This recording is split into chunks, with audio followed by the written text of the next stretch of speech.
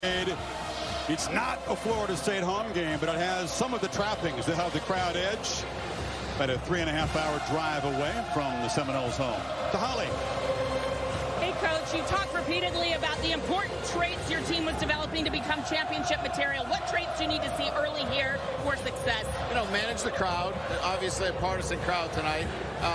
And then, listen, you're going to have to do the little things the right way. Can't have turnovers like we did last year in the opener. We got to make the little plays. As long as they settle into the game, do the little things the right way, we'll be fine. Jaden Daniels, your quarterback, did well in the game with his legs. How has he evolved as a passer? I think just confidence and poise. You know, those things take some time, and he knows our offense so much better. I look for him to have a great night. Thank you, Coach. Thanks, Holly. Last year's game in the Superdome was really compelling, really competitive, very sloppy, typical opening game mistakes. Both coaches expect their team to cut down on it. FSU to kick the ball away. Ryan Fitzgerald to boot it. Aaron Anderson, the speedster freshman from New Orleans, is deep for the Bayou Bengals.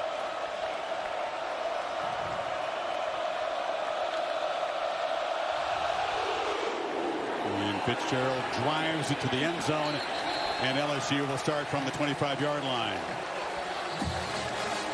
Here is Jaden Daniels. Got better as the season went on, Kirk. A lot more from the structure of the offense. He plans to stay in the pocket. Doesn't mean he can't get out and really hurt the Noles with his legs. I think we saw that last year. Early in the year, new system, new teammates, adjusting to the chemistry and the timing of those receivers. By the time he got to that second half of the season, most notably Alabama, he had settled in and become a completely different quarterback. And I think also the offensive coordinator, Mike Denbrock, adjusted to his skill set. Doesn't make many mistakes. Only one interception for every 130 pass attempts last season.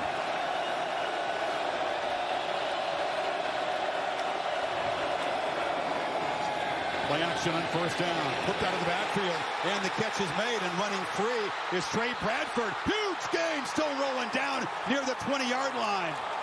Denbrock drew up a good one to start this. Yeah, they can catch Florida State man-to-man coverage. Linebacker here gets caught up on the backside of the tight end. Nobody takes the back out of the backfield. He slides on a rail route. See that linebacker's caught up with a tight end, Mason Taylor. Nobody there to pick up the back sliding out of the backfield. 55-yard gain right away here in the red zone. Daniels on the move, flips it short to Taylor, and the tight end makes a man miss and bangs down inside the 5-yard line. Love this aggressive look by LSU, coming out, trusting their quarterback and attacking here. Get the ball into the playmaker's hands. Mason Taylor, of course, again, we saw what he could do as a young freshman last year when they won that game against Alabama. Here, get him on the edge, coming from the backside. Nice easy throw and easy read again for Daniels. First and goal, a minute in. Handoff inside to Bradford, a guy who was not expected to be a huge part of the running back rotation. They're pretty deep in that area. Right away, he makes the biggest play of the opening series. Yeah, Mike Denbrock telling us this week they've got 3 backs that they'll use. Josh Williams, he's more steady Eddie, and Noah Kane, the transfer from Penn State, with Logan Diggs out. They're going to rely on Trey Bradford. He started at LSU, went to Oklahoma, came back, and you can see how fast he is out in space. This is Josh Williams, the 200-pounder in the game now. Keeper Daniels makes a cut. He is wrapped up immediately on the edge by Patrick Payton. No gain, and it's third and goal. A flag comes out on the tackle. Did they get over aggressive? Well, that whistle blew, and they took him all the way to the ground right in front of the official. The head referee throws the flag. Derek Anderson in charge of a Big 12 crew. Same conference that worked last year's matchup in New Orleans. A lot of emotion out there early in this game. Payton makes a great play. Did not stop. After the play, personal foul, unnecessary roughness, number 11, defense. After this ball, automatic first down. Yeah, instead of third and goal to 5, they get a fresh set of downs. About the 2. And this defense aware, not the back, but the quarterback down inside that 10-yard line. Look at all those jerseys. They made the play. You got to stop. I mean, it's not that it was physical, malicious, but it was just so late they had to make that call.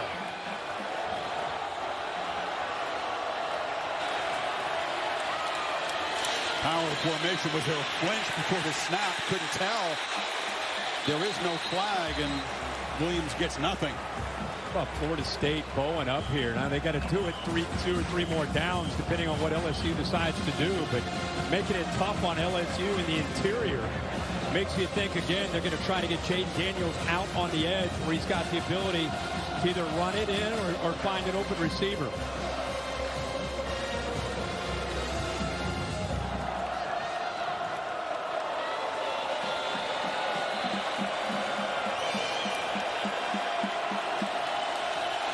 Daniels surveying, play clock down to 7. He's got to hurry here. Still motioning as it's 3-2. Does he see it? I don't know if he got it off. Throw in the end zone. It's incomplete. Broken up over there. Intended for Malik Neighbors. I thought it was a delay. The thing that is frustrating, it was close to being a delay, Chris. I think he did get it off. He didn't put enough air under this. See how flat that ball is? Throws it right into the defender. Neighbors, as soon as the ball's gone, he pointed up as if to say, get that up in the air. Give me a chance. Daniels that time usually throws that fade pretty well. He just threw it too flat. Neighbors by far the top receiver on this team last season. Empty backfield. It's Williams motioning now from the slot. Big play early on. Can the Noles make a stand here and force a field goal attempt? Daniels has time in the pocket, delivers into the end zone. Catch made, but out of bounds. It was Neighbors working the back line, defended by Renardo Green, and now an early decision for Kelly. It's 4th down. A great matchup between these two. Green's a really good defender. This time he just doesn't see it. You know, Neighbors is pointing. That right foot looked like it may have touched first. Let's look. He's already out of bounds. Left foot's already out of bounds. So it's a great call by the officials. They're going to go for it. Marched right down the field, but it has been tough to get the last couple of yards. Neighbors comes in motion. 3 receivers to the right now. Williams is the back. Time running down, and they'll have to spend one. Did not like what they saw.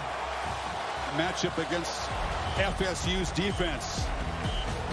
So we'll take a break. Early drama here in Orlando.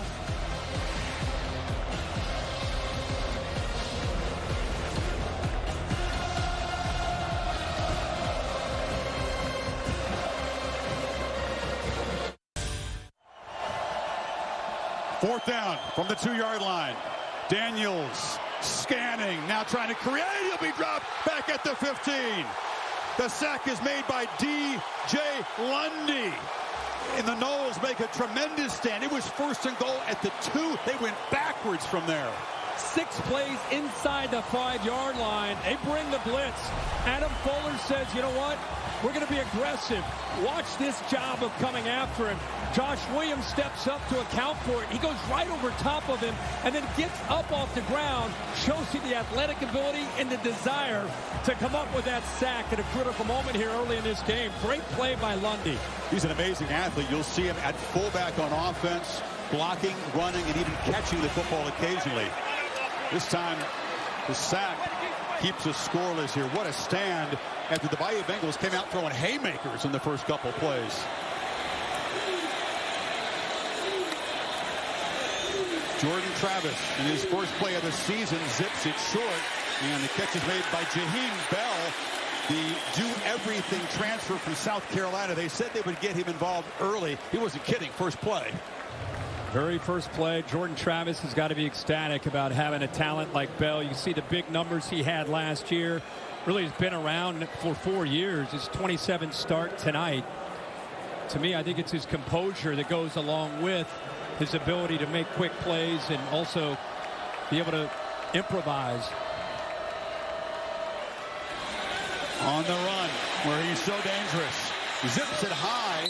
Trying to get the ball to Keon Coleman, another newcomer. Who was Michigan State's top receiver a year ago. Just not so much adrenaline there. Well, with first 2 plays, you see the transfers trying to get him the ball. Keon Coleman, Michigan State, and Bell from South Carolina. And when you talk with the Florida State coaches, I mean, those are the names outside of the Jordan Travis they want to bring up right away about what a difference these two have made with the potential, what this offensive production can be. So the most experienced offensive line in college football, 214 combined starts, by far the most. Who's going to win the battle up front? Here's a first clue here on 3rd and 5. Toafili is the back. LSU just rushes 3 and drops a bunch of guys into coverage, and he squeezes the ball into Johnny Wilson. The guy with a big wingspan, a red zone weapon, goes down low and makes a tough catch. It goes in motion, creates man, finds a nice throwing lane.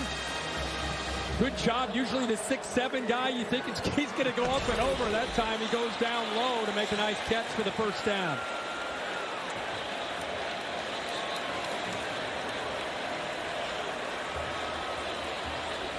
Coleman comes across the formation, and they hand it off inside. Hard yards in there tonight. Harold Perkins made the hit. To a Philly there running the ball. You'll see Benson come in. I mean, this offense is based on their ability to run the football. They want to be able to get your safeties down and run support, create the one-on-ones, and then attack downfield.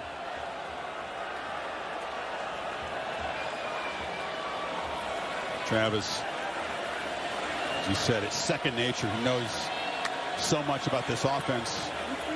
Very calm back there. They pick up the pressure, and again finds Wilson in space, and that's a second first down catch for the big fella. Ball moves to the 46. Yeah, he kind of watch him look left, just kind of moving the defense. He knows he's going to come back to the big man at 6'7". Nice open spot there and soft spot there in the zone. And again, that's what I love about Travis. He's known for his creativity, but he sits in that pocket when it's there and makes good decisions, quick decisions, and gets the ball out.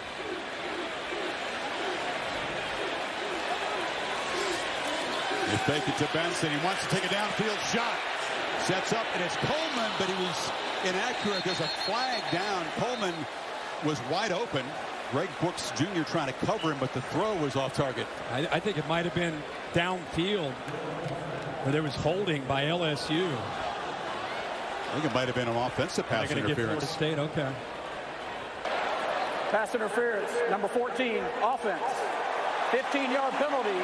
Replay first down. Wilson, was he trying to clear out down there some space for his buddy? I didn't see Johnny Wilson deliberately run into the defender. Like you said, he's trying to block. He thought that ball maybe was already out.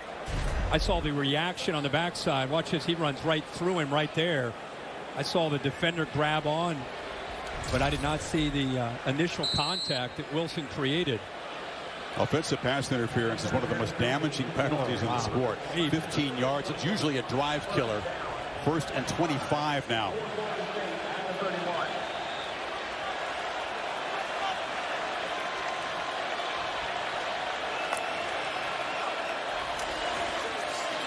Benson follows some blockers, and Trey Benson, one of the toughest guys to tackle, one of the best in the country, Kurt, at yards after contact a year ago. Well, and it's because of that lower body. He is one of the more physical backs in the ACC, and that time he had some great blocks up front. It's a veteran offensive line. They got 11 on the first down run, so 2nd and 14. Benson moves to the slot.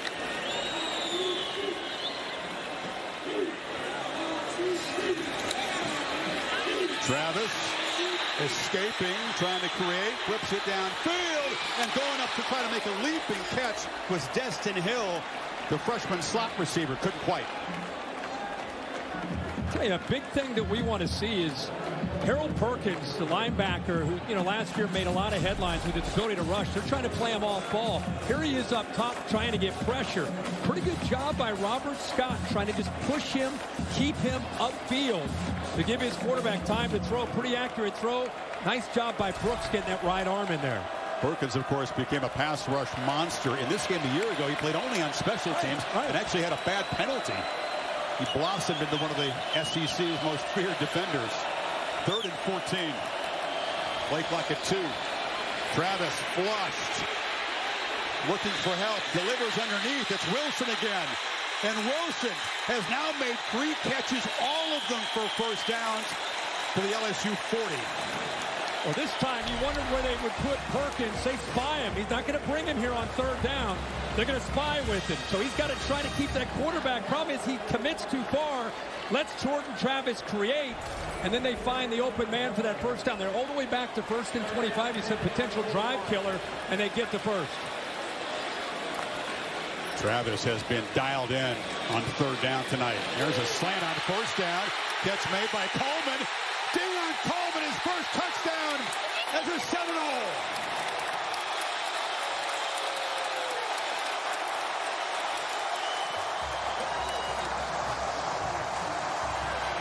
'40-yard strike. What a sequence for FSU. The goal line stand, and they score in their first possession. Yeah, Florida State fans, this is what you wanted to see. Keon Coleman, the big receiver from Michigan State, 6'4", 215, getting isolated one-on-one. A heck of a throw right in front of him to give him a chance to make a play after the catch. You can see how nifty he is, even at 6'4", makes the safety miss, walks into the end zone for the touchdown. Ryan Fitzgerald for the PAT. Florida State got kind of a silver medal out of high school. He chose Michigan State because of the turmoil in Tallahassee, but when things had settled down, he came to Mike Norvell, and he makes an instant impact. Florida State, first blood, midway first.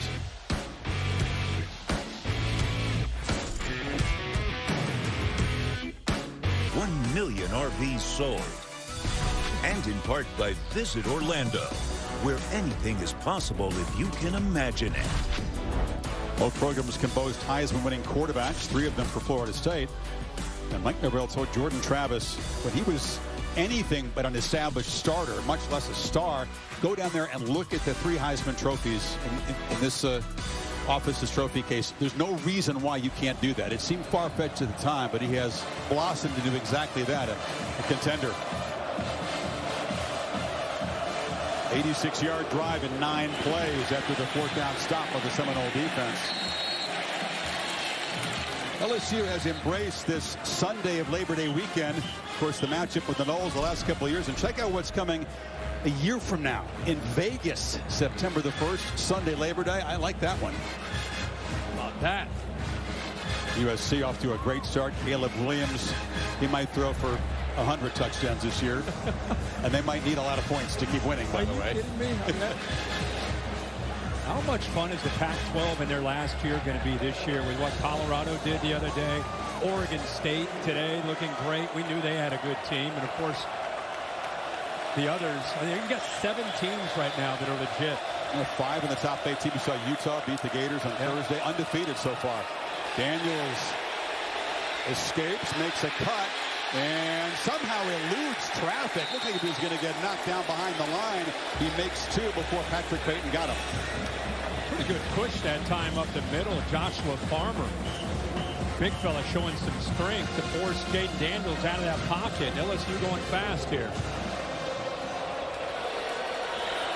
Daniels gets it off just before he's hit. And the catch is made there by Brian Thomas.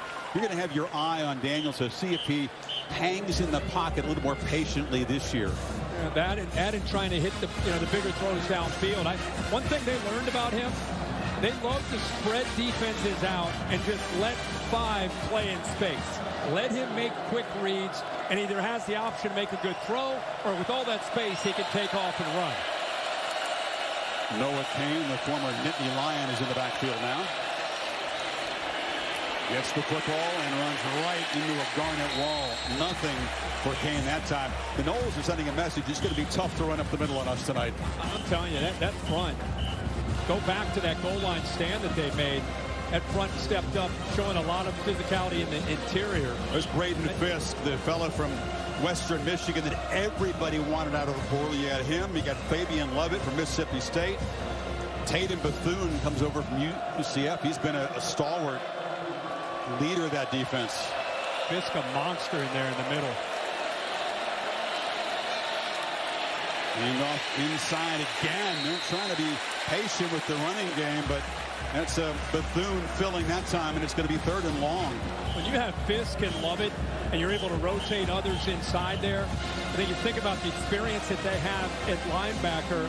Adam Fuller, talking to him, in their 4th year now in Florida State, you could see the intent to try to become more physical. It's not just the athletic ability on the edge and the defensive backs. It's, I think, where they are right now at the line of scrimmage that makes them a real threat as a defense. Knowles rotate in their pass rush package on 3rd and 7.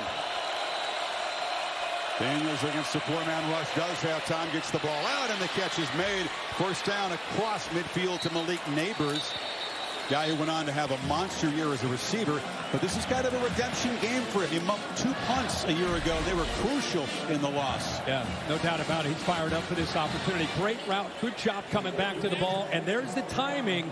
That's the difference in LSU a year ago when they played in this game and where they are now. All those reps, the time that Jaden Daniels has had to work with Malik Neighbors, you can see there on a 3rd down, that timing was perfect.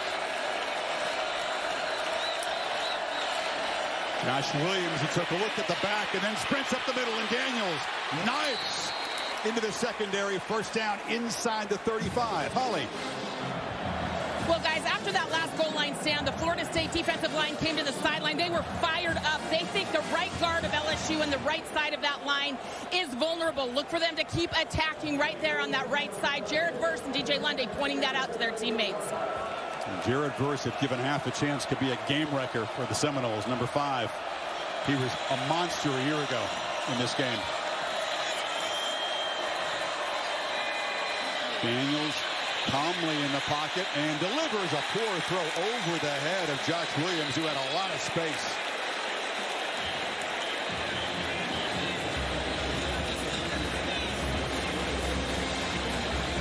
It's a little bit keyed up. That was a potential big gainer.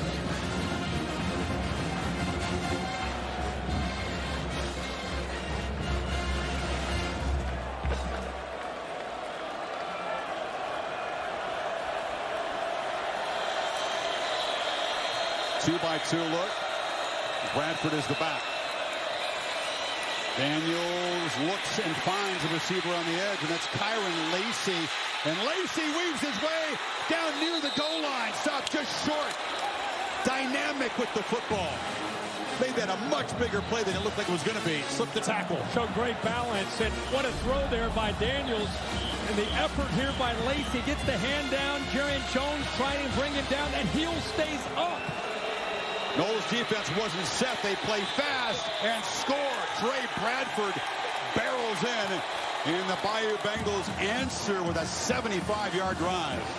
Yeah, and I think we were taking a peek just to make sure that heel was up. And to me, on that replay, it was. Not that it matters. They get the snap off and a touchdown. This time they're able to punch it in. But what an effort. Let's remember that effort there by Kyron Lacey. What he did to not just catch the ball, but fight for those extra yards to take them down near the goal line. It's the receiving core of LSU. Of course, minus Keishawn Boutte that needs to step up. They're looking for better production from that position group. I really like their group. I mean, Neighbors gets most of the headlines, but Brian Thomas, you see what Kyron Lacey can do. They've got an Alabama transfer and Aaron Anderson. They got a pretty good group. You throw in Mason Taylor at tight end. Damian Ramos, of course, who had that PAT blocked by the Noles a year ago to preserve the one-point victory. Also had a field goal blocked in the second quarter. The only 2 blocks he had all year came against Florida State. So nothing is automatic, but this one is up and good. Well, we told you this could be fun. Here was the play before the touchdown. Yeah, again, let's take a close look. Heel stays up, stays in bounds, gets him down all the way near the goal line.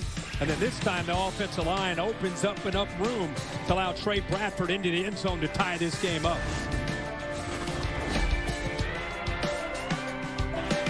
We hope you'll consider helping folks affected by Hurricane Idalia. Donate at redcross.org/ESPN to help Red Cross respond and help people recover. Tonight's weather, 81 degrees, pleasant compared to what these teams endured in training camp. This is almost like Arctic conditions, right? That's what they were telling us down in the field before the game. They said, thanks for bringing the cold front in. You know, I'm sweating. Kickoff driven to the end zone. Impressive opening drive. Mike Garvell calls the plays. Kirk and Scripson. There were 2 runs and 7 passes by Travis. Yeah, a heck of a job here with what Florida State did. You can see Travis sitting in a pocket, making some good reads, getting the ball to Big Johnny Wilson. When he needs to extend it, he's as good as there is. Even with the spy that time by Harold Perkins, still finds Wilson again. And then the touchdown to another big receiver, the transfer from Michigan State, Keon Coleman, making the safety Sam miss and then into the end zone. Wilson, Coleman, and Bell were featured in the drive. None of them began their career at Florida State, but that, of course, is the new normal in the sport. He's been playing a lot from the pocket, a lot of in-breaking routes, slants, digs, crossing routes.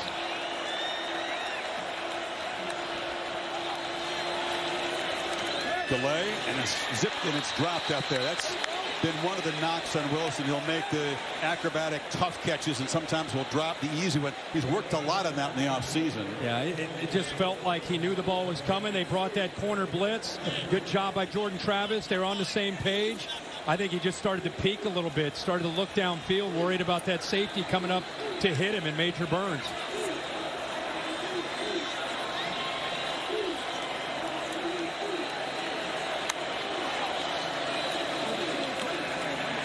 Travis scans and rolls and puts it short. That's Benson out of the backfield, who was spun down at the 33 after a solid gain. Set up 3rd and 3. Omar Spates, former Beaver, made the tackle. Well, he was very close to being about a yard downfield, and they had offensive linemen to set that up. They were 10, 12 yards downfield, so they catch a break there.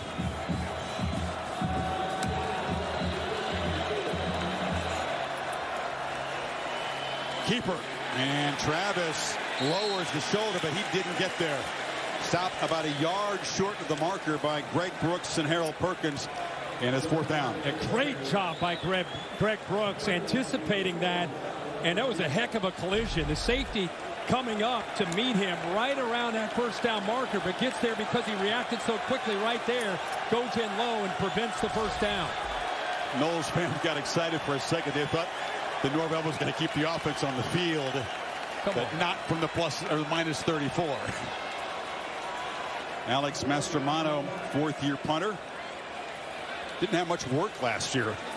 Knowles was so effective they didn't have to punt it too often. Gregory Clayton is back to field it for the Bayou Bengals, and it's driven deep by Mastromano, the Aussie.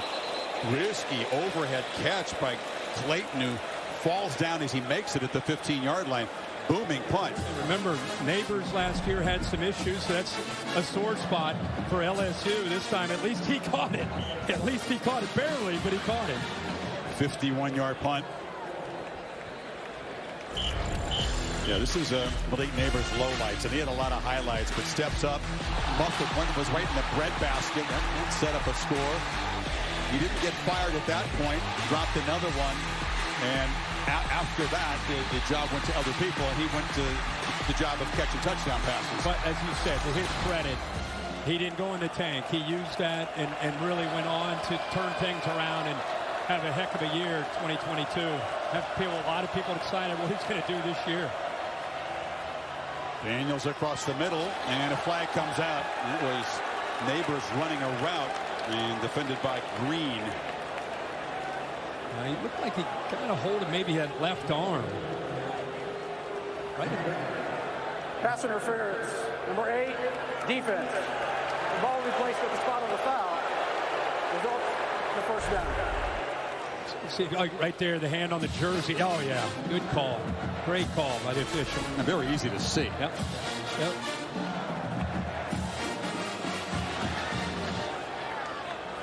Told you, remember that play in the back of the end zone? That's going to be a good matchup, 8-on-8. Green, the senior from right here in Orlando. Big night for him.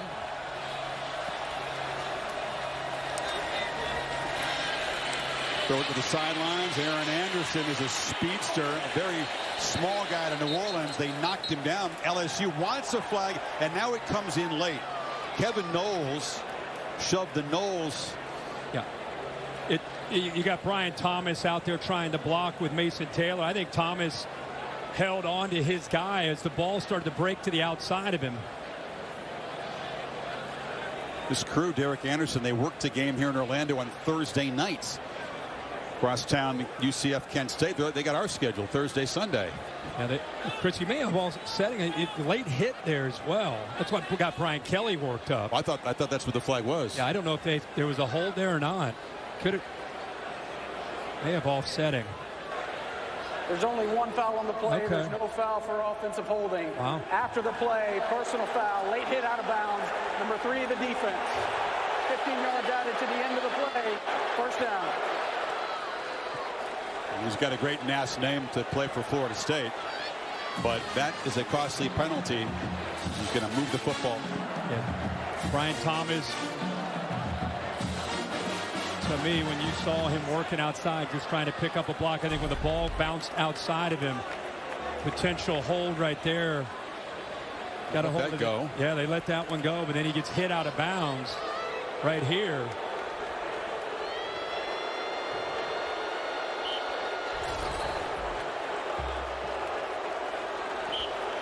The late hit out of bounds, a good call.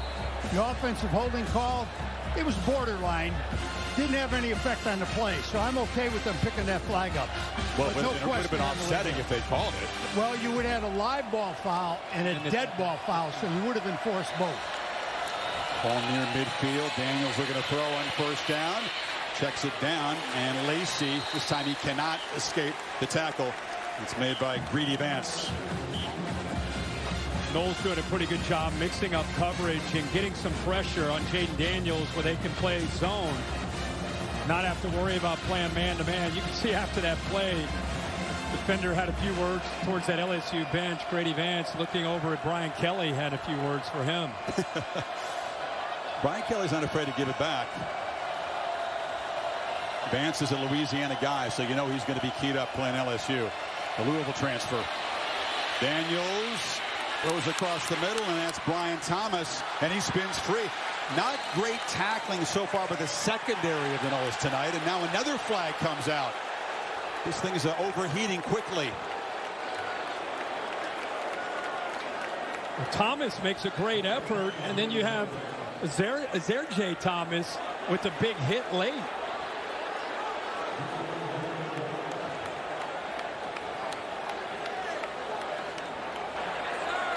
Personal foul, unnecessary roughness, number 54 defense. 15-yard penalty, automatic first down. And they got Byron Turner, so a second personal foul in the series moves the ball inside the 25. Yeah, it's actually not on the ball carrier. It's right there. So yeah, he just threw Lacey to the ground. Yeah. Threw him or ran through him. Wow. Lack of poise by the Seminoles in this series have just given LSU quick scoring position. 30 yards and penalties. They've gained 33 with the offense. Play clock at 5. Daniels still has it. Still has it. Tries to jump over people and gets absolutely hammered to the ground. Met in midair by Bethune, who just drove him down. Maybe not do that as a quarterback in the middle of the field. Yeah, I know he's an athletic guy. It's the last thing you want to do is go airborne right into the middle of that defense, right into the arms of the middle linebacker. He times it up perfectly and gets a great hit. A freebie on Jaden Daniels. Villamagna waving off. Any talk of a targeting there? Well, he's a runner, so he's not defenseless, and there was no crown of the helmet with a launch into his head. So it's good no call. Seconds running down in this eventful first quarter. See if they get the playoff. Just Daniels for the end zone. Looping throw. Incomplete. No chance to make a play. Double coverage there. Neighbors, a heck of an effort. So LSU threatening. 7 apiece in Orlando. Good first quarter between these two heavyweights. Each have landed some shots so far. World kickoff. Goodyear Boom providing aerial coverage, celebrating the challenge of road games everywhere. Are you ready for the road? Goodyear, more driven. Seminoles have never lost in Orlando in their history. 10 wins, 2 ties. Both teams ended their season in bowl games, separate bowl games played on this field a year ago. 3rd and 7 for Daniels in this penalty-aided drive. 5 penalties, 53 yards in a quarter. I know Mike Norvell is not happy about that.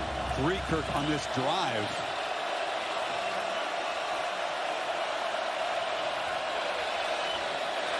Williams has it in the hole, and they run for it and almost get it. Did he get knocked down short? Braden Fisk right near the marker. Will they spot it? Looks like it's going to be short. Left side of that offensive line opens that counter up. Will Campbell, the left tackle. Remember him last year as a true freshman. Really came on to have a great year. Now in his second year as a starter on that left side, just opened that hole up and gives him a chance here now on 4th and 1. Yeah, here we go. Another 4th and short. Of course, it was the sack by Lundy that snuffed out the first threat. 2 tight ends to the left. Instead, it's Daniels with a keeper, and they swarm him. Another 4th down stop by the Seminoles. Shaheem Brown made the tackle. They were ready for the keeper. No doubt about it. And again, they have prepared all summer, concerned about the quarterback's ability right here to get to the outside, and watch Florida State's defense doing a really good job having awareness. Tight end Taylor comes around, but nobody is there on the outside to be able to deal with that extra man. The safety had walked himself up. Shaheem Brown, 38 off the edge. See that? Nobody there. He had the option, if he had time, to throw it out into the flat, but by the time he wanted to throw it to Taylor, that defense had him down. Looked like that might be a self-destructive drive for the Noles defense. Those 3 penalties set up LSU, but another 4th down stop. They'll take over about the same position they did after stopping the Tigers in the first quarter at the 15. Benson from the pistol. They fake it to him. Daniels was clobbered. Just gets the ball out. And the catch is made by Kyle Morlock. Mekhi Wingo was there in a hurry. Woo! With Mason Smith out, you knew that this big guy in the middle right here would have to make a lot of plays. Mekhi Wingo was an All-American last year, stepped up with Smith down. He's doing it again tonight. Just so quick off the ball. 6'1", 295 pounds. Not the biggest, but shows you there how quick he is in the middle. Big fella wearing number 18, and that means a lot at LSU. Benson knocked down.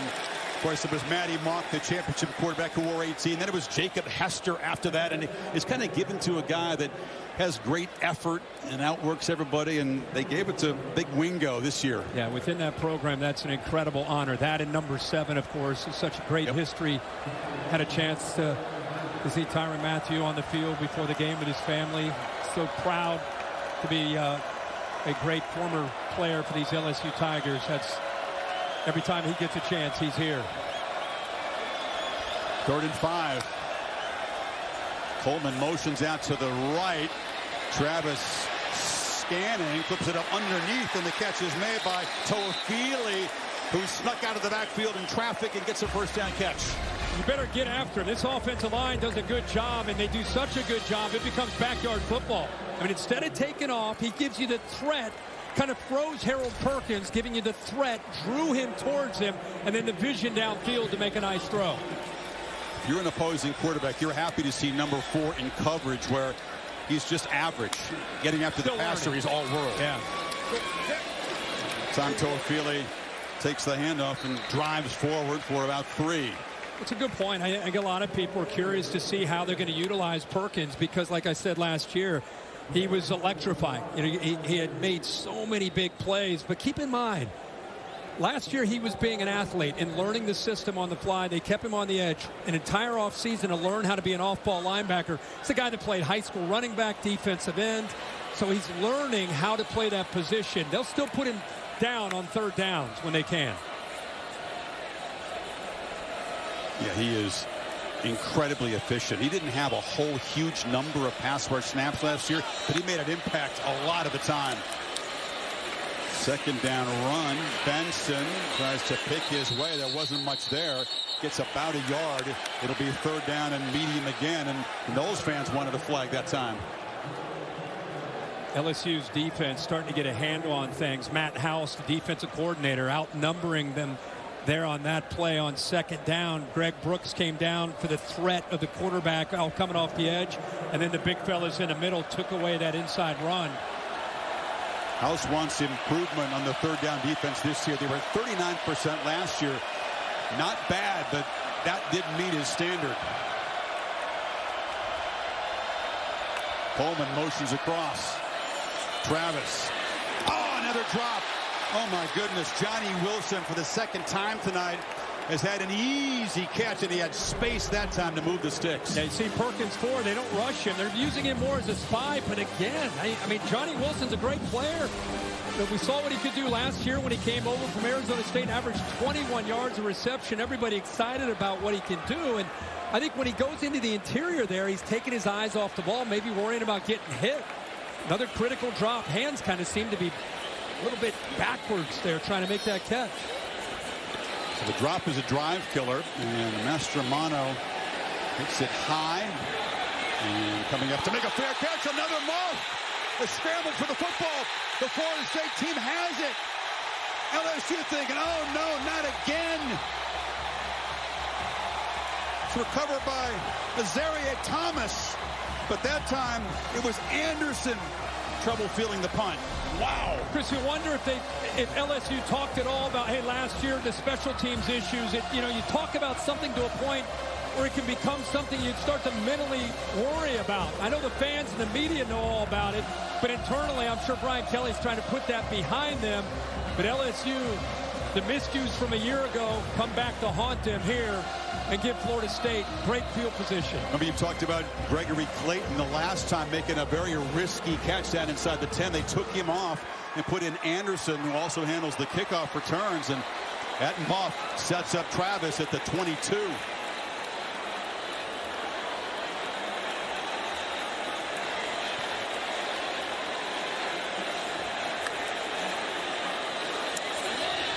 Travis had to pump fake, throws it into traffic, and gives it right back to LSU. Poor decision, and Deuce Chestnut, the Syracuse transfer, made him pay. This play got blown up because Greg Brooks brought a blitz from out here, and it creates hesitation for the quarterback. When he sees the blitz, he sees it, nobody there to pick it up. He wanted to get the ball out quickly. But I don't think he and the receiver are on the same page. He pumped fake, tried to buy time. By the time the receiver starts to look, he had to force it. He should have just thrown that ball away or eaten it instead. Throws it into traffic for the pick. Both starting corners for Brian Kelly are from the portal. Zy Alexander from Southeast Louisiana. Deuce Chestnuts from Syracuse. They had a 5-star transfer from A&M. Denver Harris is still trying to figure some things out. He was expected to contribute as well. He's not with the team. So back-to-back turnovers, and the Tigers have it at the 26. Daniels zips it short, and Kyron Lacey couldn't come up with it. Had to turn upfield and lost the handle.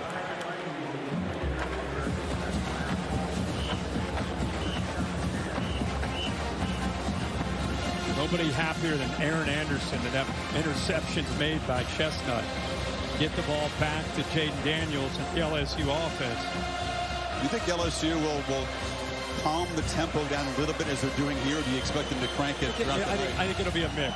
I think it'll be depending on where they are in the field and how the game's going to flow of the game. Daniels still's got it on the edge. He's got a blocker. He's got space, and that's just easy yardage for the quarterback, sprinting out a couple of yards short of the marker. Yeah, that's the threat that he brings. Anytime you get him on the edge, everybody we've ever dealt with that tries to defend him, they always talk about the outside edge. Got to keep him in the pocket. We got to respect the rush lanes.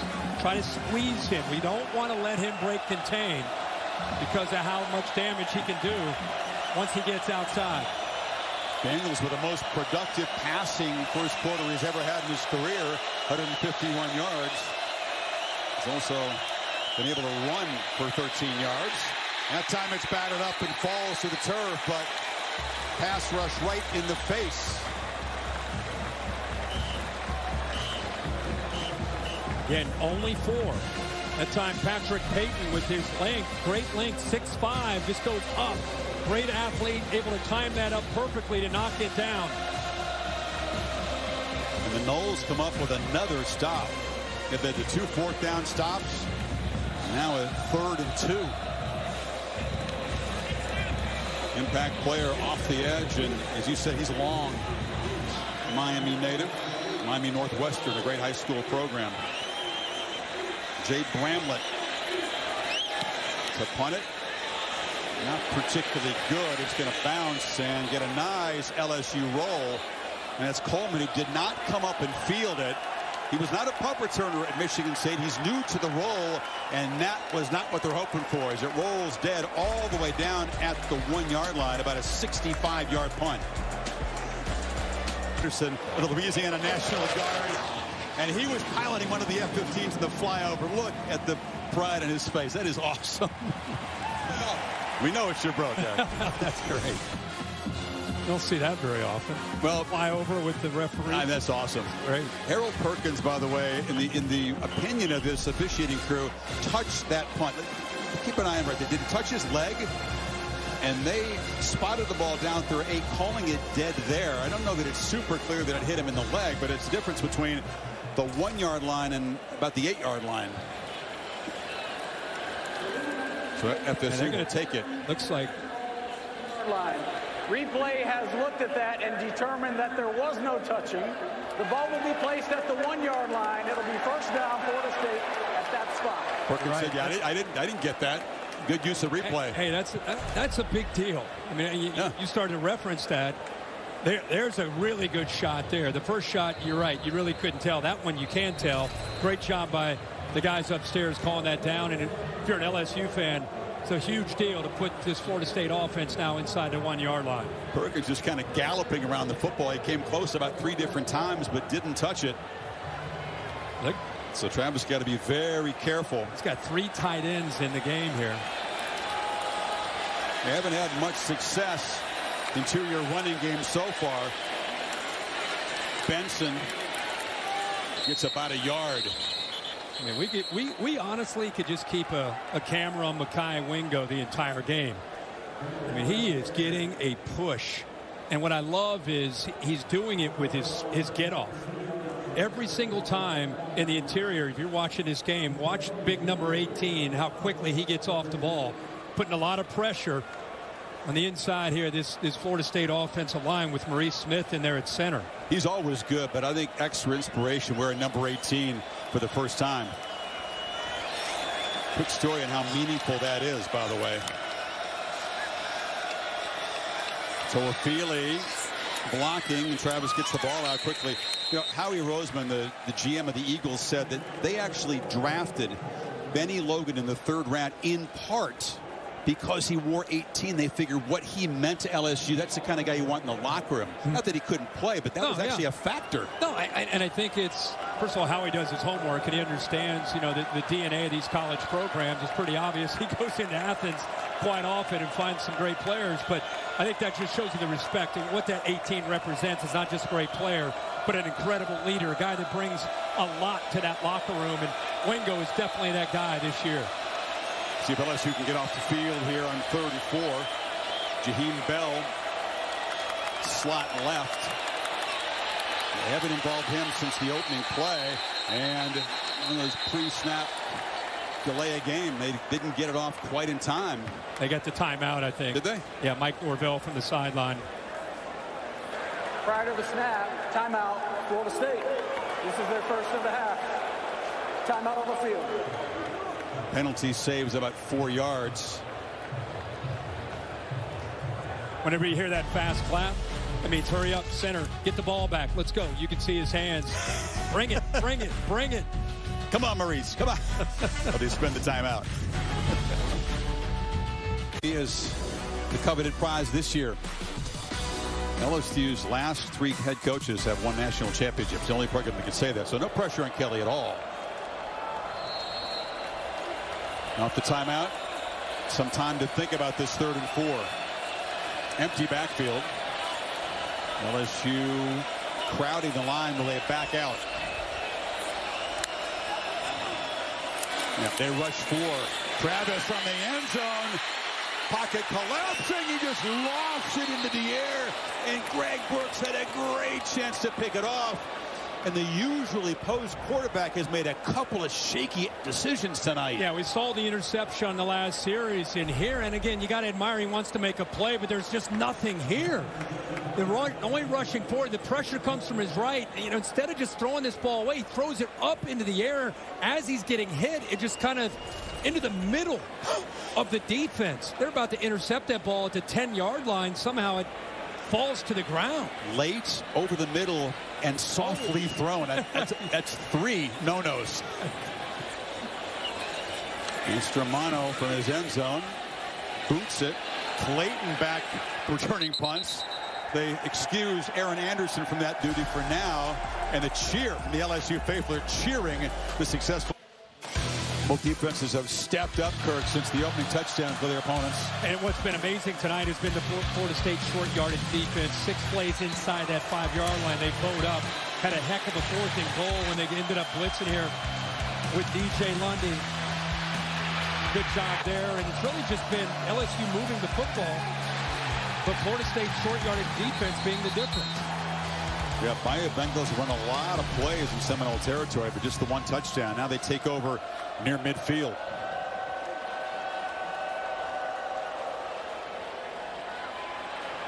And he escapes. And Daniels right down the middle of the field. Makes a man miss. It is finally dragged down at the 11. He's electrifying. Watch the right guard here, Miles Frazier. Good job here being able to come up, help out, get up to that 2nd level. He cuts right behind that. Really good natural feel there by Jaden Daniels. You can see what he could do in the open field. More rushing yards than any FBS quarterback a year ago, almost 900. 40 more in that play. Now finds Mason Taylor. And don't look now, but LSU's close again inside the 5. And if you're an LSU fan, that's what you're used to seeing. Jaden Daniels makes the play with his legs. They go a little bit of tempo. Ball gets out quick. Mason Taylor out in the flat, positive yards. Now again, we just showed you a package on that Florida State short yardage defense and what they've been able to do tonight. See how it plays out here. First down markers at the 1. 2nd and 3. Kane is in the game. Straight keeper. Daniels fights down near the goal line. Doesn't get there, but it's 1st and goal before Jerry and Jones stopped him. I'm just glad to see him get up. He kind of fell awkwardly there as he went airborne, kind of landed backwards into that Florida State defense. Worried about his legs, but good to see him up. They get that 1st down, and instead of running the backs, they run the quarterback. Get that extra blocker. This time they hand it to Kane, and he's hit immediately, and once again, that Seminole defense stout on short yardage. Omar Graham stopped him. Good job of filling this good defensive line, submarining, eating up those offensive linemen, free those backers to get downhill. Kane again. This time he dives into the end zone, and LSU takes the lead. Making use of that great field position, 50 yards in 4 quick plays. The 40-yard quarterback run sets it up. This time, the clicker, the AT&T 5G. Watch how they just are able to go up and over. Look at that left side, just collapse down, push it down, give him room to go up and over. The respect that Jaden Daniels there on the outside keeps the edge free. And finally, LSU is able to get some points of being inside that 5-yard line. They look to Kane, short yardage situation, scored 10 touchdowns a year ago. And LSU with 6:02 before halftime and has taken the lead for the first time. Electric long distance run and then a power run.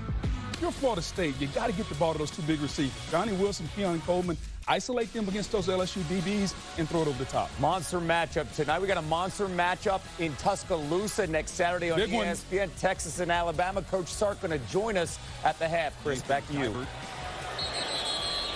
Boots it away. Let's get the Affleck trivia question for you. Affleck. Last season opening win versus a top 10 opponent. So season opening win versus a top 10 opponent.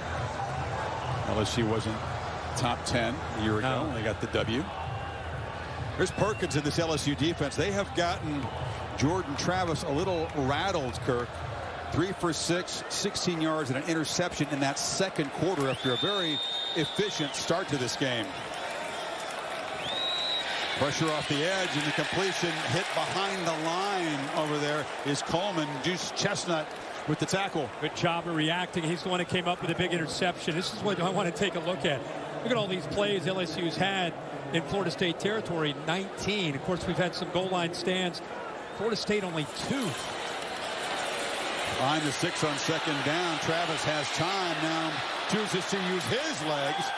He's got good speed too. Slides down. Knowles fans wanted a late hit, and there is no flag, but the tackler, Oviahufo, is still down on the field.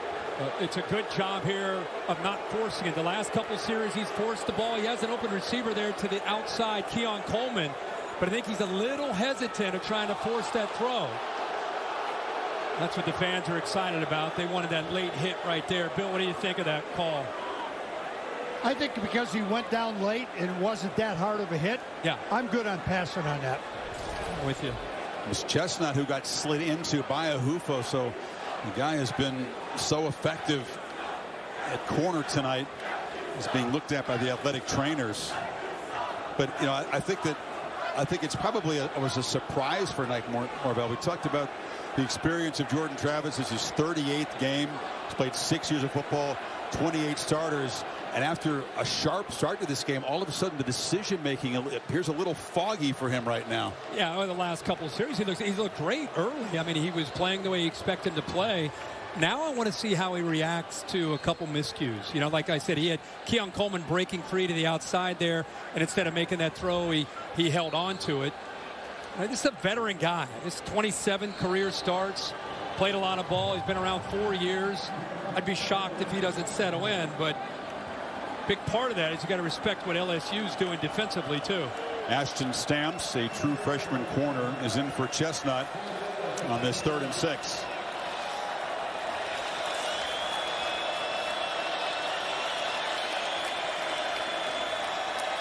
LSU backs out. Now late pressure off the edge. It's picked up, and a dart across the middle. And that time, big fella makes the catch, and Wilson dragging folks into LSU territory.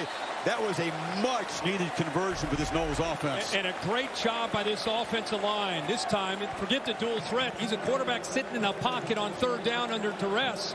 But the line helps him out. Good read and a good throw. And here's a flag pre-snap. They go back to Wilson, whose 2 drops have been part of FSU's offensive drop-off. Number 53, offense. 5-yard penalty, 1st down. I'm going to have to feel good after a couple of easy ones got away from Wilson. Chestnut, by the way, quickly back in the game. And it's important for LSU fans to have their starting corner. You pick up a big 1st down like that, you get a little momentum, and then 5 yards back with the center flinching there. Now it's 1st and 15. Travis flushed again. Runs to his left, makes a throw across his body, and that's another drop. This time it's Jaheim Bell who had a lot of space.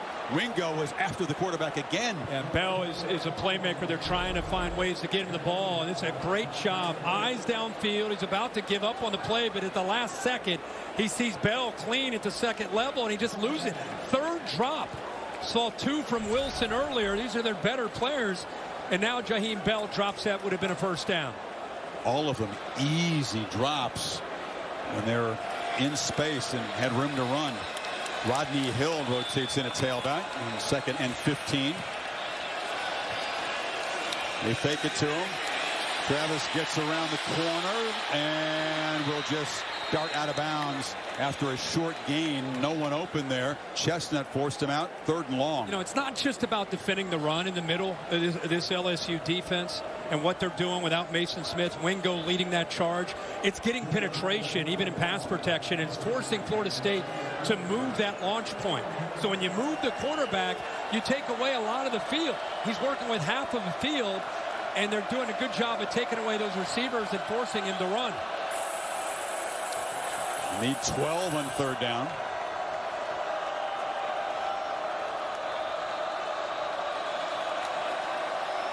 LSU rushing only 3, playing coverage. Travis has plenty of time and delivers a shot in the middle to Winston Wright Jr., the transfer from West Virginia. They didn't come after him, and he made him pay.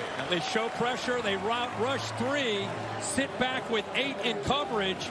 Nice job of having the time, and there's a really good throw by Jordan Travis, finding that hole in the zone. It took some time there, but they were able to hit it.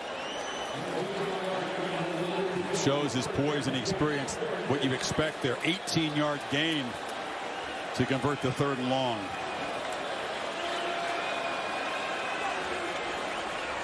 On the move again. Goes back to his left and drops it off underneath. And the catch is made by one of those fine tight ends, Kyle Morlock. Pick up about 7. Wingo's after him again. They can't block him.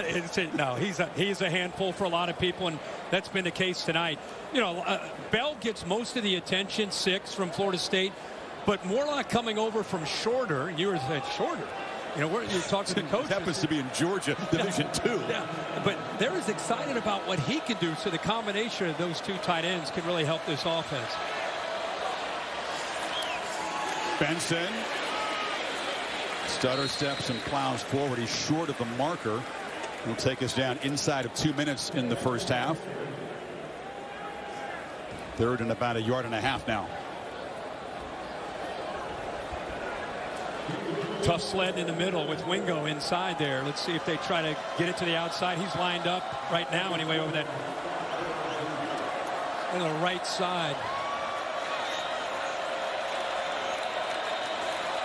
Sneak. Travis fighting. 2nd, 3rd effort does get the first down at the 21. He didn't have it at first. No, what an effort here. Again, there's not a lot of room there. He's just determined, just bouncing off of guys. Remember, inside 2 minutes with the new rules, the old rules come into play where the clock will stop after a first down. LSU, Wingo just trying to get lined up here. They're playing quickly. 10th play of this drive. Maybe wearing down this LSU defense. Showing pressure to the left. Looping throw for the end zone. Battle. Coleman. Touchdown. Went up and got the football over Major Burns. And that's when they're excited to have him arrive from East Lansing. What a play. Well, I saw that blitz to the left. There's nobody there. There's 3 receivers, only 1 defender. But instead, he goes to the slot. Fade to the bigger receiver, Keon Coleman. And it works out. You can see his family's fired up. Major Burns has pretty good size. He's 6'2" himself. That's just saying, hey, my guy's better than yours. Hopefully he's okay. Looks like he may be cramping up. Our guy's better than yours. He's going to win this 50-50 ball. And he goes up and high points that ball for a touchdown. It's his 2nd tonight, the transfer from Michigan State. And from 40 and 21.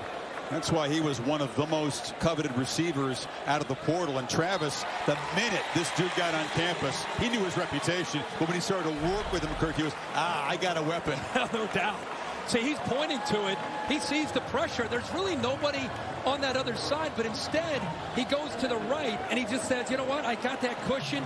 I trust that Coleman's going to be able to make this play. Look at the offensive line. Does a nice job off that blitz, giving him just enough time. And then he puts it up into the air where Coleman can have a chance to adjust back, even though it's underthrown a bit. It's a tough play for a safety, one-on-one against a receiver, even though, again, Major Burns, a leader, 2nd year in this defense.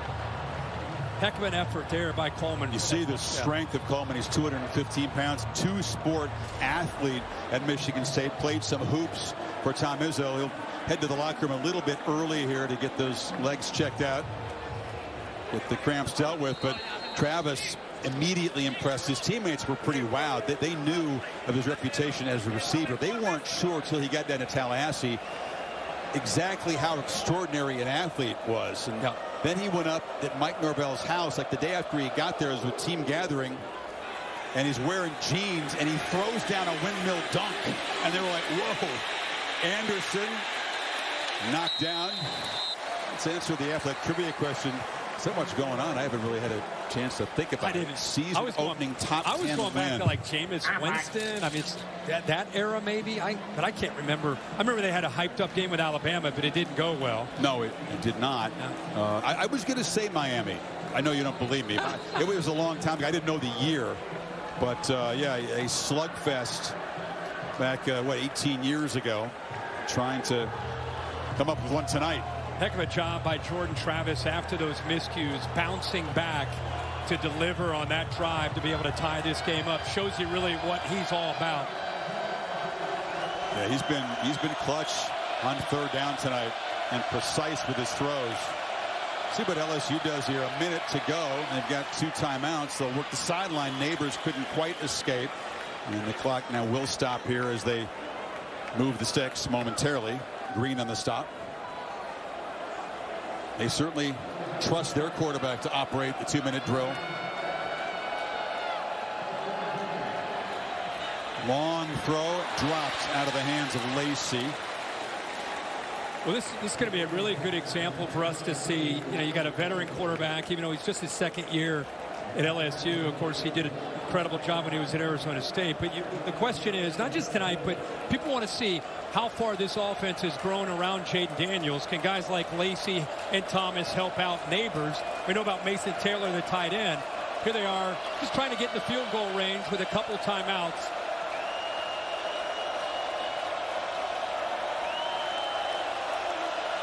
Ramos not known as a long-range field goal kicker. His career long is 47. They got to go a ways to attempt one. Blindside hit. The ball is loose. A scramble for it as Daniels got pounded by that man, Jared Verse, who was a nightmare a year ago in this game. In this matchup, Will Campbell's a great player. Jared Verse last year went up against him, and he was a true freshman. Verse was a transfer, and here it is, that same matchup a year later. Keeps his hands off of him, uses that speed and that bend to be able to get there in the blind side of the quarterback. He is a stud. He's mocking the breaking the rock, which is the tradition that the Seminoles have. Boy, he got that arm, NFL style, right? He got the arm bend and just tomahawked the ball out, pun intended, of the hands of the quarterback. Speaking of NFL style, a lot of people thought he would have maybe gone out last year. He decides to come back, continue to work on his game. And I would argue if he's not the top pass rusher in college football, man, he's right there in the discussion. Holly, we talked to Verse when we visited Tallahassee. Impressive guy. You got to love his work ethic. His work ethic is impressive. I talked to his parents, Eric and Janine, and they were telling me about when he was in high school, he did a little bit of everything, basketball, baseball, but his proudest achievement was helping his team win the state championship in the 4x400 meters for the first time. You saw that speed off the edge. I saw him run a 100-meter leg that was pretty impressive. This kid has got athletic background. He's done a little bit of everything, but not only that, he played the saxophone. His parents raised a good one that can do a lot of talented things. That's awesome. They're going to review to see if it was a fumble or an incompletion. Verse, you may know his story. He played at Albany. I mean, nobody really had offered him much out of high school. He was a tight end, weighed like 200 pounds. Again, at Albany, he just played with a chip in his shoulder. No matter who he was going against, he played possessed, and a bunch of teams spotted that and said, he can help us. And yeah, another look, as I said, they're going to look and see if it was a forward pass or a fumble. We'll bring in Bill Lamagne to see what he thinks about it. I see the hit causing his arm to go down, not the quarterback intentionally trying to go forward with the pass. I say the call stands. Do you think the ball was out of his hands before he moved his arm forward? I have a fumble. Okay. It was a really good slow look. There's the contact. He still appears to have a grip on the ball. You can have an argument on that, but I say his arm's coming down and forward because of the hit, not because of his throwing action. Man, Bill, how you guys do that stuff? Honestly. Don't congratulate him yet. We'll see what the verdict is. I don't know. They're up here. I hate to say stands on anything. We all know the rule there, but I just don't know how you, such a gray area there. This one is right on the edge. Yeah. Here's a spoiler alert. They moved the yard marker back, and I think they're going to rule this incomplete. After review, the quarterback's hand was going forward before losing possession. It's an incomplete pass. It will be 3rd down and 10. Florida State will not be charged a timeout. Third down. That's a good announcement by the referee from the standpoint of that timeout, because they would have never taken the timeout if it had been ruled an incomplete pass. Right. I'm sure it's hugely impactful. Verst doesn't get the sack, but with 25 seconds to go, after what he just saw, does Kelly just run the ball and go to halftime? Yeah, I mean, 25 seconds to. You have the 2 timeouts, 3rd and 10. Long way to go to get in field goal range. We'll see. Yeah. You would think they would just kill the clock and go in 14-14 at half. In any case, somebody better account for number 5 over there is on the right end. And moved the back over there to help Chip maybe. And they're going to run the ball. You just give it to Williams. He's got some space. He gets out and barrels way into Florida State territory. He's knocked out with plenty of time to operate. A conservative call, but a huge play. Well, because they had 3 receivers lined up all the way to the left, they're playing man coverage. All that 2nd and 3rd level of the defense is on the other side. And even though they were just trying to work to keep the clock moving, make Florida State use a timeout, there's nobody left on that side. Yeah, look at this, Chris. Look at the formation. Look at all these defenders. There's nobody left on this side. So by using that formation, there's not a whole lot of people that need to be blocked. The receiver ends up getting up to the safety. Lacey make that corner have to make the tackle, and they pick up huge yards, and that's how things can change. Now you got 30 seconds. Now you get thinking about a field goal. 35-yard gain on the ground on 3rd and 10. Haven't had a lot of huge plays from the running game tonight, except by quarterback Daniels, but that was potentially a 3-point play if they can get Ramos just a little bit closer. Right now, if he gets 10 yards, yeah, it'd be a 57-yard. You got to get about 10 more yards to him to feel good about it. Yeah, maybe 6 yards to give it a shot. Still have a timeout. Depending on what happens here, you want to hold on to that timeout. Probably got a couple plays here to try to run a couple quick ones. Kane is the back. Daniels, pocket collapsing. He escapes again and will be dragged down at about the 36. So Kalen DeLoach stopped him. Now they're right at that field goal line. But a great effort by Daniels to get out of bounds. Hold on to that timeout. And instead of getting sacked or losing yards, he's able to pick up 3 yards, get out of bounds, and hold on to that timeout, see what they can do here. Yeah, crucial that he'll still have that timeout. Get just a little bit closer. Playing man-to-man here, straight up. And that time they pass him off. Neighbors comes across in motion. Daniels is looking to his left, delivers a long throw, and wide open is Brian Thomas. They lost him. Now he's down in the red zone with 17 seconds to go. Now they're thinking touchdown. I was saying man-to-man. It looked like there was a little bit of confusion there. When they went into motion, I think Florida State miscommunicates in coverage, and they just freed him up. Nobody in coverage there on Brian Thomas. So the thinking has changed from maybe run a safe play and punt to get into field goal range. Now they're thinking end zone. Take a shot. Still have that timeout.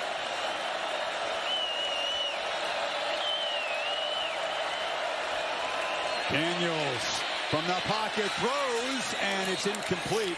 Looked like Malik Neighbors might have run out of bounds anyway. Ventrell Cypress, the fine transfer corner from Virginia, in coverage. They continue to bring pressure. Florida State and Adam Fuller, the defensive coordinator, instead of putting a safety over the top to help out the corner, he's leaving him on an island on that last play.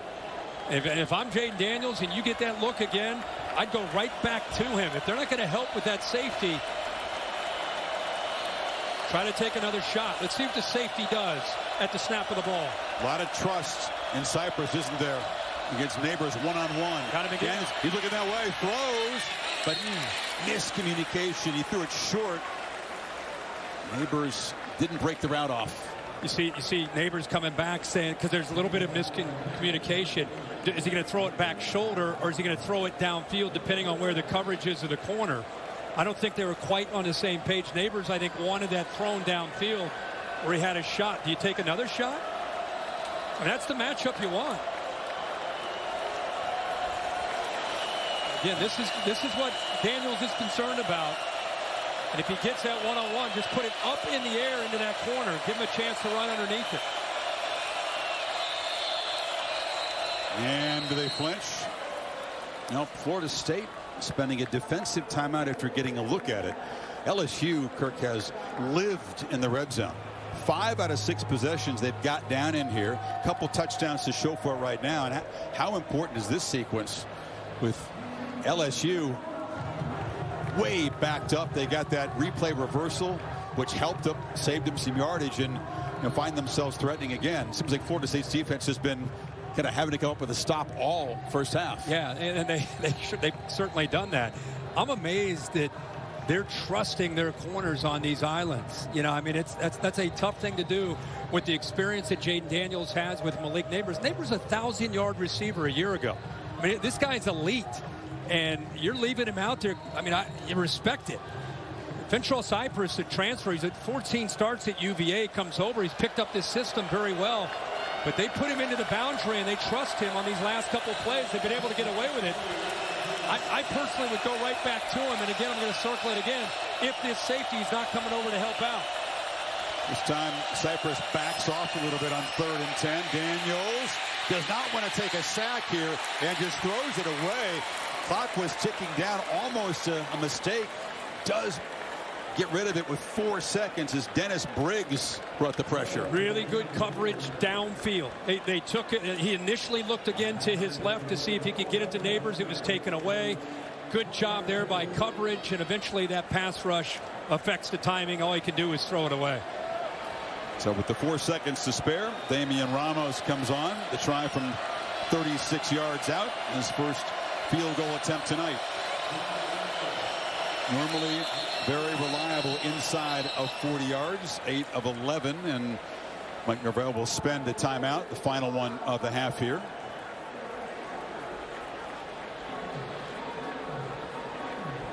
On this beautiful night in Orlando, aerial coverage brought to you by Goodyear, road tested and game ready. Are you ready for the road? Goodyear, more driven. Something about these two teams going head to head. Last year it came down to an extra point. This year we get another close game. Remember, Florida State deferred. They will get the ball to start the second half. How about the clean first half for LSU opening game? They don't have a penalty. They've had the muffed punt. That's the one mistake on special teams. But Daniels and the offense have executed beautifully, and now Ramos will try to give them a 3-point lead at the break.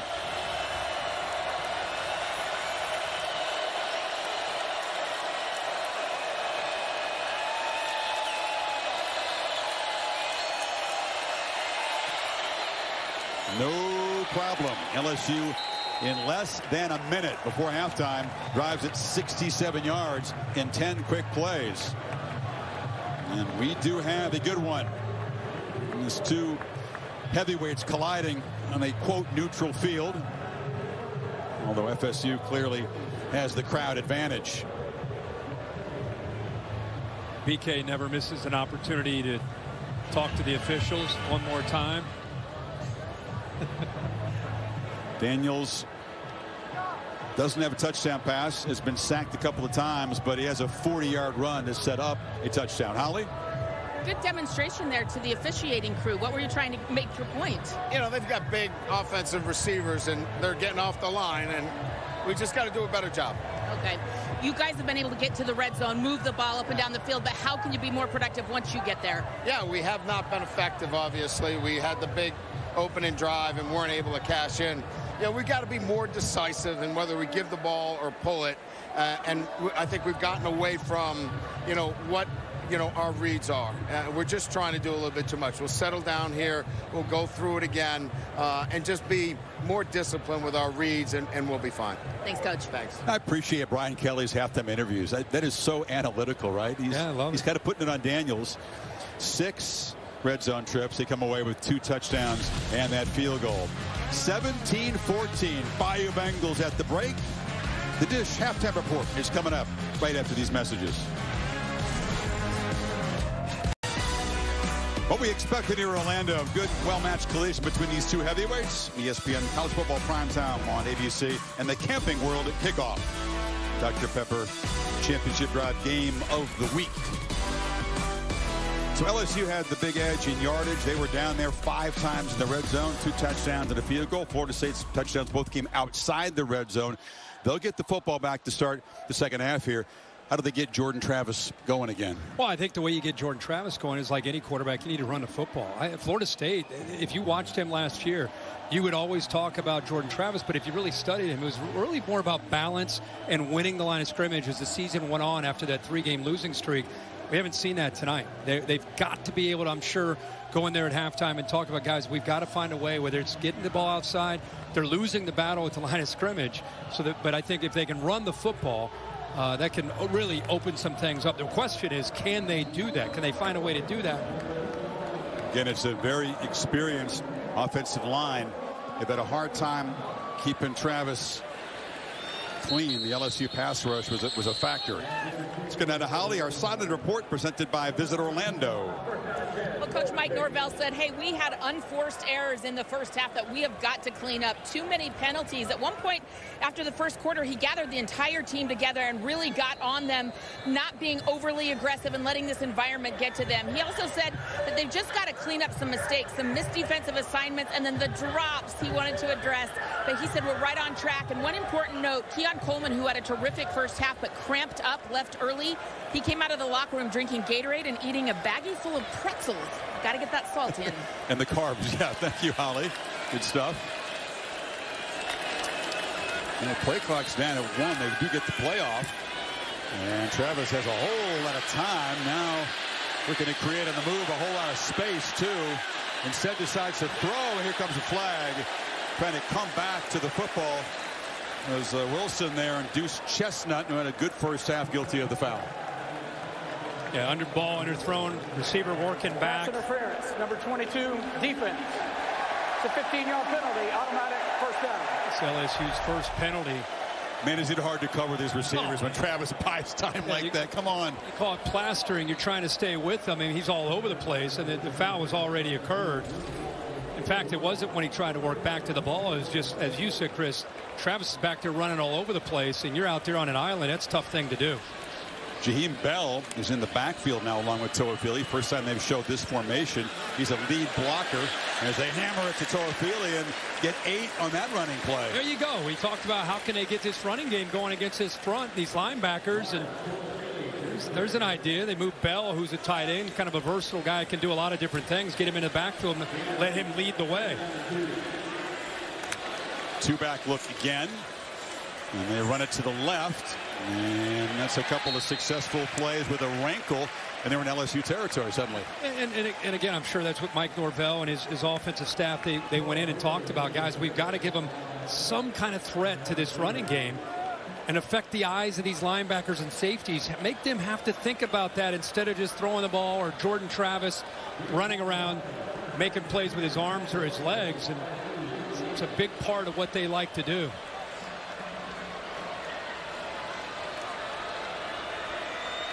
And that's Benson back in the game. And 3rd consecutive run, and Benson to the left kind of runs downhill. Doesn't look like much, but a good push gets him about 3.5 yards. Saw Jordan Travis taking his time. You want to see what LSU would commit to, and he sees these 2 safeties back. And anytime a quarterback in these kind of offenses see that, they have the check to either throw it or run it. And with those safeties back, they've got the numbers to their advantage at the line of scrimmage. Try to run the football when the numbers are right.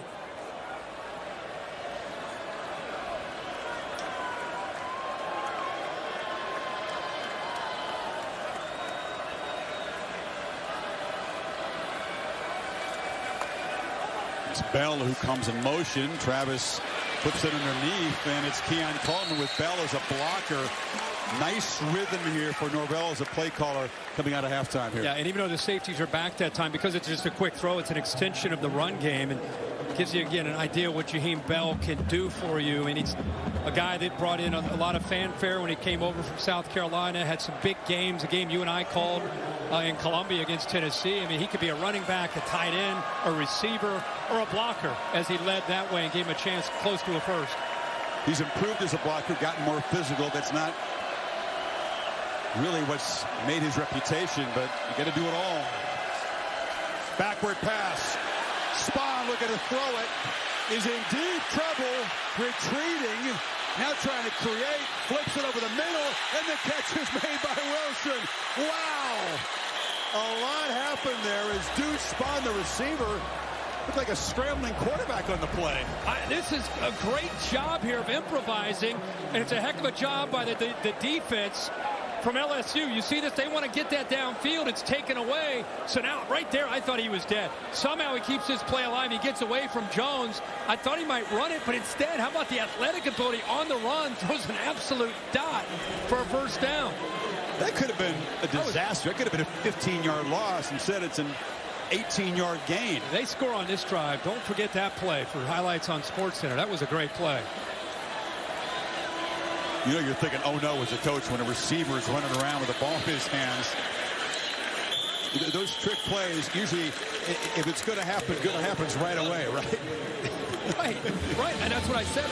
Alexander, the transfer from Louisiana, he got back there, took it away, and usually a receiver doesn't really know what to do. A guy who's trying to throw a double pass, instead he improvises and keeps saying transfer, the Illinois transfer. Span makes a nice throw. Meanwhile, Wilson has taken the focus off those drops. 5 receptions, all have resulted in a first down tonight. Two-back look again. This two-back look really helping their running game out on this drive.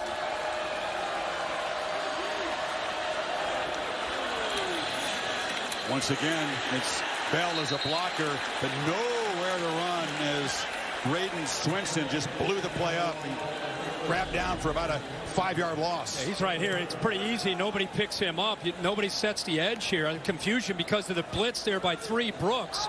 So I think just by showing that blitz may have affected Morlock, the tight end, to go out, release to the outside. Then nobody picks up Swinson. Very easy play to disrupt that. And makes it a 3rd and 13 for Travis now. Does he have some more third down magic?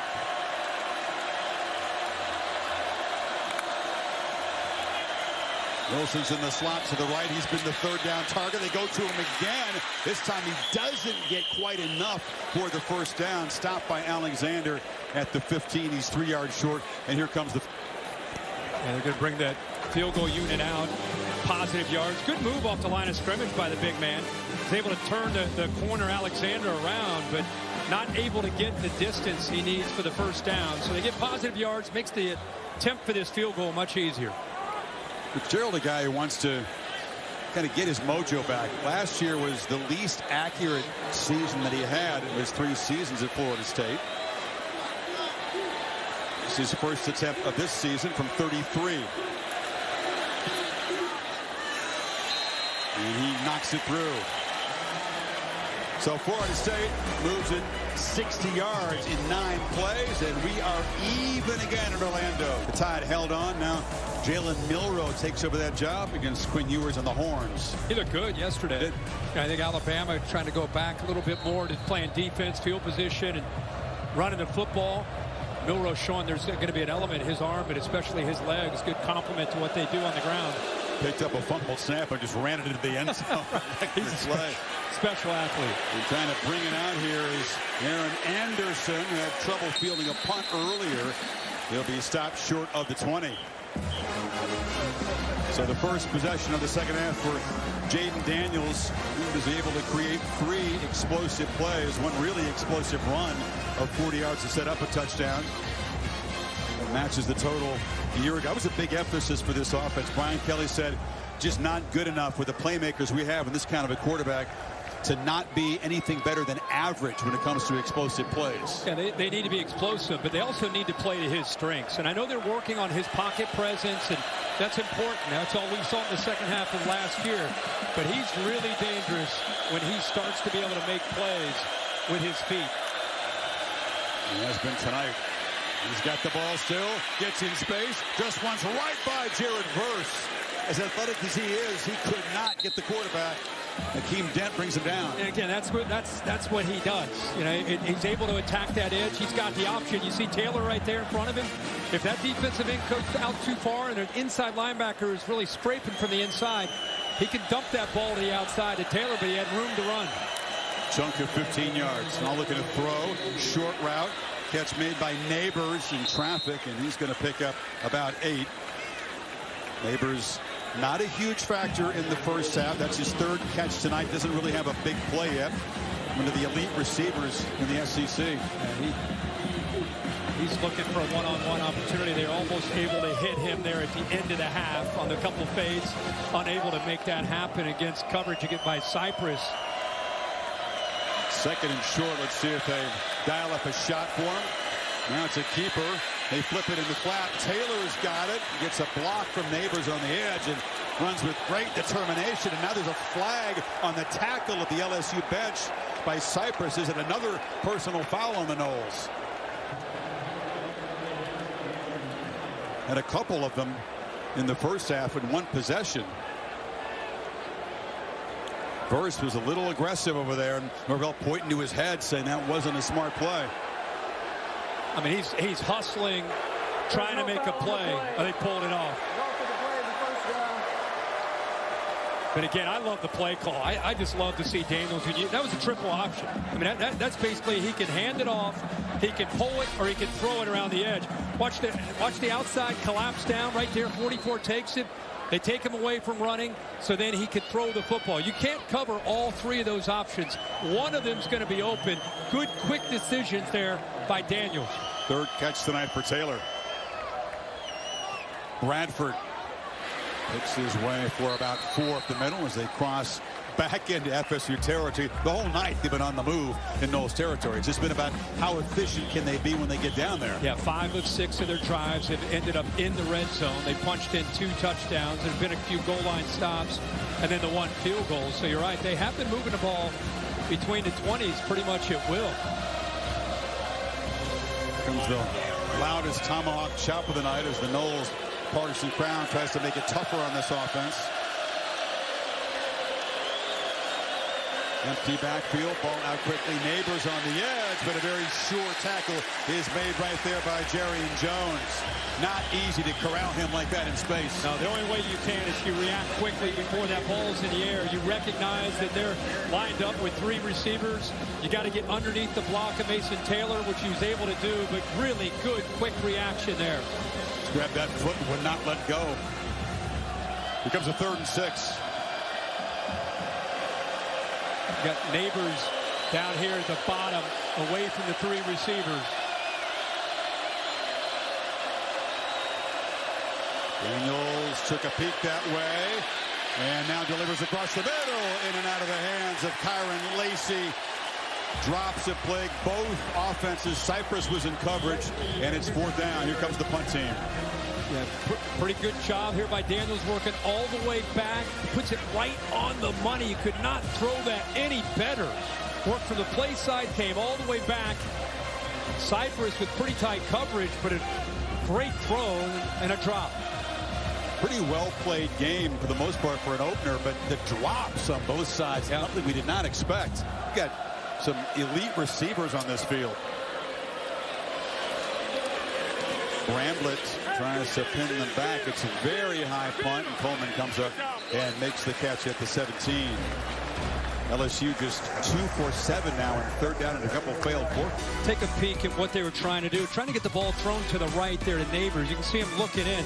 But look at this drop by Lacey. If he catches that ball right there, think about all the room he has to run out this way. It's been a foot race maybe to the corner of the end zone. I think he knew that. That's why he kind of tilted his head downfield. Could have been. Man coverage and a drop ball. Missed big opportunity there for LSU.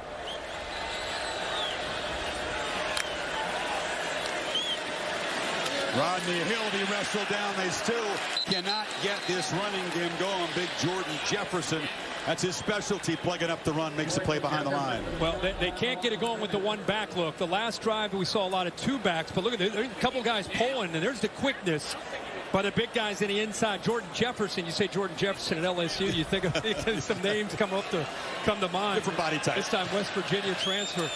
Powerful, that time showing his quickness on that counter play. Loss of 4. Travis against the 3-man rush at halftime and launches over the middle. Coleman goes up and makes a catch. A beautiful pitch and catch. He beat Chestnut out near midfield.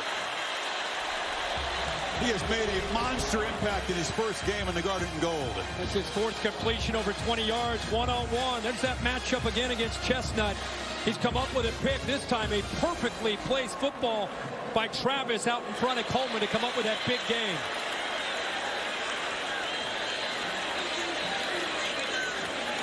And they hand it off to Hill. Bangs forward. I said, so when you go good on good in the scrimmages, could your DBs cover Coleman? And Jordan said, no, not really. He's hard to guard. And that gets competitive in those scrimmages. Absolutely. There's some boo birds coming down because Florida State, you could see them pushing that pile. LSU, the whistle's blown. LSU still taking some shots. The crowd reacting to that. Also thought he never went down. That's what Hill thought. Wait a second. He's still up. Now Toafili is the back. Pitch it on the edge. And that time, nothing doing. Coleman caught the ball. They had sent a tight end over there to block, but Omar Spates fought through all that stuff. Yeah, really nice job there on the edge of the defense. Spates cleaned it up, but it was the secondary doing a good job of forcing that back to the inside, just taking up, occupying 2 blockers here. Look at that effort right there. Good job by Major Burns, and then Spates comes in. Toafili in motion. They hand it to him on 3rd and 3, and around. Lowers the shoulder, didn't get there. And now Norvell has a decision. It'll be 4th down and about 2 at the 42. Andre Sam made the play. That felt like a play call that's setting up the potential to go for it here. You know, just, can we pick up the first? And if not, how close can we get? Because we're going for it on 4th down. It had that kind of feel. And in fact, they are going to end up going for it here. It was a big moment. Late stages of the 3rd quarter in a tie game. Can LSU get a 4th down stop this time?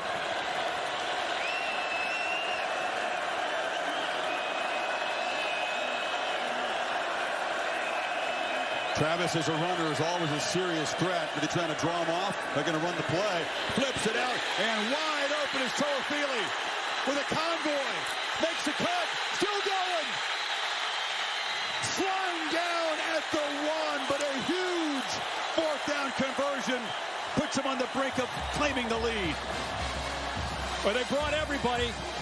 Brought Greg Brooks. They had blitz here. This is the key right here. They bring the pressure to the outside. Toafili slips to the outside. There's nobody there to pick him up. And now you see a good effort downfield and a heck of a block by Johnny Wilson. And now playing fast. Just walking in the end zone is Jordan Travis. So Norvell trusts his offense. Beautiful play drawn up. And FSU back on top. And a lot happening there. What a drive. 87 yards, Kirk, in 7 plays. And there's Jordan Travis. Watch this read. Fields it from the backside. Pulls that out of there. And ends up walking into the end zone. LSU selling out to try to get to Toafili before he can get the ball. Good job of Jordan Travis feeling and sensing that. Pulls the ball out of his arms and keeps it himself for an easy touchdown. That's the 3rd touchdown accounted for Travis tonight, who is climbing the FSU charts. She's going to threaten a lot of records before this season is done. Knowles back up a touch. Chris, we got to go back to this. It's a zone read. He's reading Perkins, but he feels Brooks on the backside. I know it's a 1-yard touchdown, but he's reading 4 to his right, and out of nowhere senses that collapse, the blitz from Brooks, and pulls it because of what was the blind side, and then allowed him to walk into the end zone. really a rare play by a veteran Brooks quarterback. making the proper play, going for the back and not the quarterback. Yeah, I mean, again, he's not even supposed to be looking at him. He's looking play side and just kind of felt Brooks on that blitz. Anderson wants to receive the short kickoff, but he knocked down to the 24. So Florida State's offense, touchdown, field goal, touchdown in the last 3 drives. The All-State Boss here in Orlando with Curtis Wilson, keeping us up to speed and stuff. It's your All-State Good Hands play this weekend, hint, hint. Yeah, obviously, you got to go to Colorado. A game that went back and forth, and Colorado ends up making a huge play here late in the game. Dylan Edwards, monster from Notre Dame, had a huge day. Big day for the entire Sanders family. How about the performance over 500? Geez, I wonder if he can play at FBS. Like coming from Jackson, 5'10". Yeah, can't wait to see him next week against Nebraska.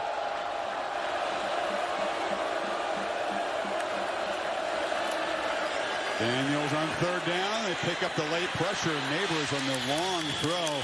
Makes the catch, comes back to the ball, and he'll step out at the 37. How about that? Right hash, the college game. That is a long throw from the right hash. Throws his ball on a line. Absolute rope away from the defender near the boundary on his left side. Gives you an idea of the arm strength of Jaden Daniels.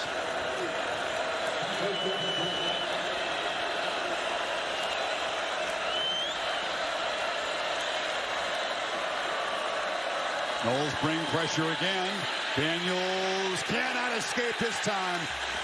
Reaching up and grabbing him was Dennis Briggs. The big fella wouldn't let the quarterback go. They're bringing pressure here. They're locking up, playing man-to-man, and when they do that, you got to get home to Daniels. If he gets out of there, he's going to have a lot of room to run. What an effort there to just hold on by Briggs. You can appreciate the strength, folks, of what it took to do that. You're on the ground. I mean, Daniels is a powerful runner. He just wouldn't let him go. 4-yard loss.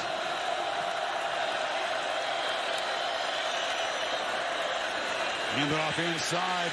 Flying downhill was Tatum Bethune. The slam into Williams that time. 3rd and long. If you could tell at home, but this is a hard-hitting game. I mean, there are guys flying around out here, and there's some big hits like this. Boom, right there. Good job there by Bethune. Filling that up. He's feeling it right now. Again, 3rd down has been a problem. 2 for 7. It's a tall order here. Final minute of the 3rd quarter. And here comes a flag. Getting a little over-eager was Patrick Payton on the left side. Offside. Number 11, defense. 5-yard penalty. 3rd down. It makes this 3rd down a little less challenging now. They'll need 6. I mean, Mike Norvell, he's going to go back to Tallahassee, and whether they win or lose this game. And, of course, from week 1 to week 2 is where you clean up, you make the most growth. He's going to have a lot of examples of guys just playing a little bit more mental toughness, being a little bit more sharp. They've had a few penalties, not just 7, but some big ones.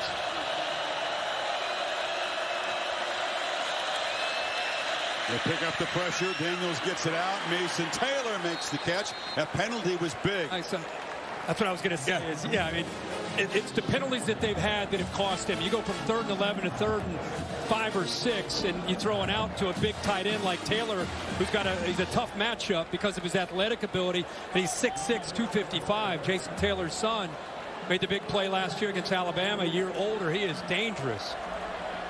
Seconds ticking away. Will they get the playoff? They just do. Last play of the quarter. Daniels takes a downfield shot. Oh, and wide open was Brian Thomas. Had to wait for the football. Could not make the catch. He just got lost in coverage. Again, when you play man-to-man, whether it's a matchup zone or man-to-man, there's just nobody out there. Thomas leaves him alone. Watch 20. Just kind of has his eyes on the quarterback. He falls to the inside with Lacey, leaving nobody there to the outside. And the Knowles, very fortunate. That's not a huge play for LSU. If Brian Kelly asked his receiver what happened, End of 3 in Orlando. Back after this message and a word from your local ABC station. 4th and 2. What went into your mind to make that tough decision that paid off in a touchdown? You know, we felt good about our call. You know, obviously we were on the field. You know, confidence in those guys being able to execute and, you know, made a great play in that situation. You just called your entire team together to start this 4th quarter. What was the message you delivered? You know, you got 15 minutes, man. Go put everything we have on the line. You know, we got to make sure we're playing smart. I mean, guys are playing hard, playing with passion. We just got to make sure we're playing smart and not having any foolish penalties. Let's go finish this thing. Thanks, Coach. Thank you. Well, he'll be thrilled. He looks up and sees Renardo Green makes the pick of Daniels and scoots down the sideline, sets up the Noles at the 25. Yeah, Neighbors just falls down here, and a good job of stepping up in front of that. Told you that battle would be going on all night long. Green wins this one. Neighbors slips, loses his footing. Ball just a little bit late out into the flat. I don't know if it's going to be a completion either way, but Green sees it all the way and comes up with that big turnover. I don't know how he avoided his knee touching the ground there, but somehow he did, I guess. First interception Daniels has thrown tonight. You're going to check and see if his knee was down where he made the catch. Just watching in real time, if it didn't touch, it came close. I was going to brag on him for being able to not touch somehow. Well, don't not brag on him. Yeah, I was like, replay's going to look at I thought so. Yeah, he's down. We've got a knee down. They're going to bring the ball back to that spot. See Neighbors down on the ground looking back, and there's the knee down. Bill, you do want to err on the side of the official letting the play go, right? In case it didn't touch down, you want to give him a chance to make the big return. Yeah. But clearly that's what replay's for. We say if you know the call, you make the call, but if you have doubt and you're not sure, leave it alone. You can always bring it back. Assuming replay does their job, which they're doing. Can't bring the throwback, though, for Daniels, and FSU's going to have possession here, and their offense has been on a roll. Remember, Travis was struggling in the second quarter. He got his rhythm back just before halftime, and this half, 5 for 5 throwing the ball for 98 yards. This ball is going to be moved back. After review, the defender's knee was down with the ball at the 43-yard line. Forced down, Florida State. So it cost them about 40 yards, but they're still set up in good field position. Ball and lead now. And Florida State has a lot of momentum, not only because of the pick, but the last time Jordan Travis was out here. Remember, look how close they are to their own end zone. Hit a huge throw downfield, put it right on the money to get that drive going to Keon Coleman. And then just putting it out to the outside. What an effort there on 4th down, and then they pulled it to put it into the end zone. What a heck of a read and feel there by Travis. That was their last possession. We're in the 4th quarter now, up 7. These drives get more and more important. Drive recap brought to you by Camping World. And now the handoff to Benson, who busts loose. They're beginning to get a little traction with the running game. That was their best run tonight. And again, he's not blocking anybody on this play. Jaheim Bell, but it's that 2-back look again that seems to be giving LSU some fits. You know, they're having a hard time getting penetration with that 2-back look in the backfield. A wrinkle since halftime. They go with it again on this snap.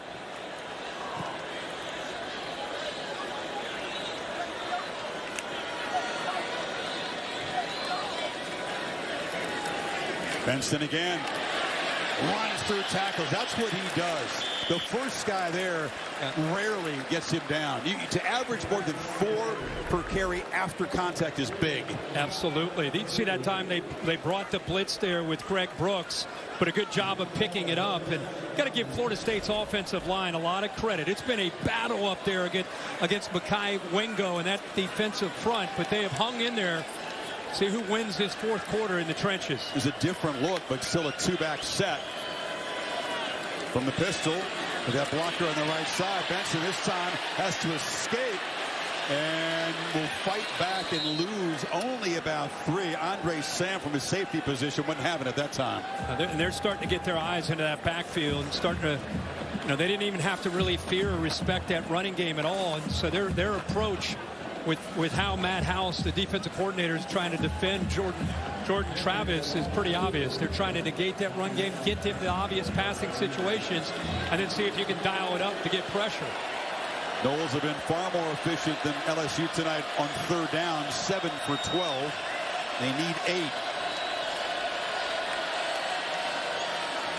Travis taken off, has blockers, and Jordan Travis skips out of bounds inside the 30. It's FSU's turn to use a designed quarterback run. Yeah, and you've got that 3 receivers, if you include the tight end, 4 receivers, and adjust the entire LSU defense to the left.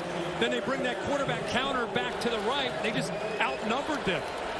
Man, he's been really precise throwing the ball on 3rd down. Now he picks up 13. But when the quarterback can do 2 different things to move the sticks. Tell you what, Mike Norvell calling a heck of a game here.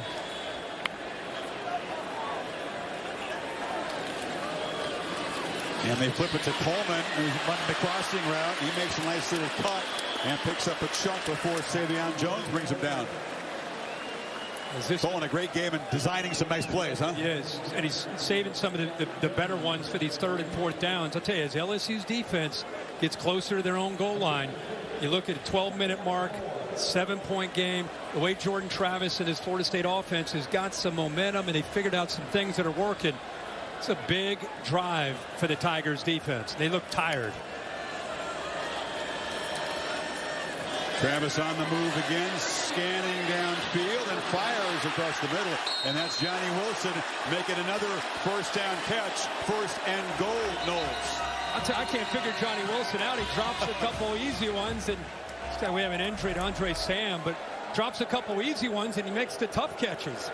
It's a good job looking back, rolling out, eyes downfield, and then having a chance because of the accuracy of the ball to get down to protect himself, to be able to get that ball into his arms and lower his shoulder before Sam hits him. There's 14 on 14 right there. It's a big man that Sam had to hit. You know, that will give LSU a chance to catch his breath on defense. And against Duke, Wallace Wade, they figured to have a lot of Tigers fans there. But get a chance to see Garrett Riley, the new play caller, coming over from TCU, Cade Klubnik, Riley Leonard, who's a heck of a dual threat quarterback in his own right from Duke. Incidentally, DJ Uiagalelei today played against San Jose State, out with Oregon State, ranked 18th, 20 of 25 for 239 and 3 touchdowns. A big day. Telling you, Pac-12 is loaded. Add Oregon State to that conference this year, too. They're dangerous. See what Klubnik can do against Duke. Now, here's a big sequence. Seminoles trying to extend this to a 2-touchdown lead. They have a 1st and goal at the 9. Toafili, nowhere to run outside, cuts it back inside. Looks like Andre Sam is okay. Trainer's looking at him, but that did give LSU, and you said their defense was really getting worn down, a chance to get a breather. Nice to see him with the helmet back on. Helmet is on. Good to see that he's okay. Transfer coming. You know, he spent 5 years at McNeese State, Marshall last year, 7th year of college football.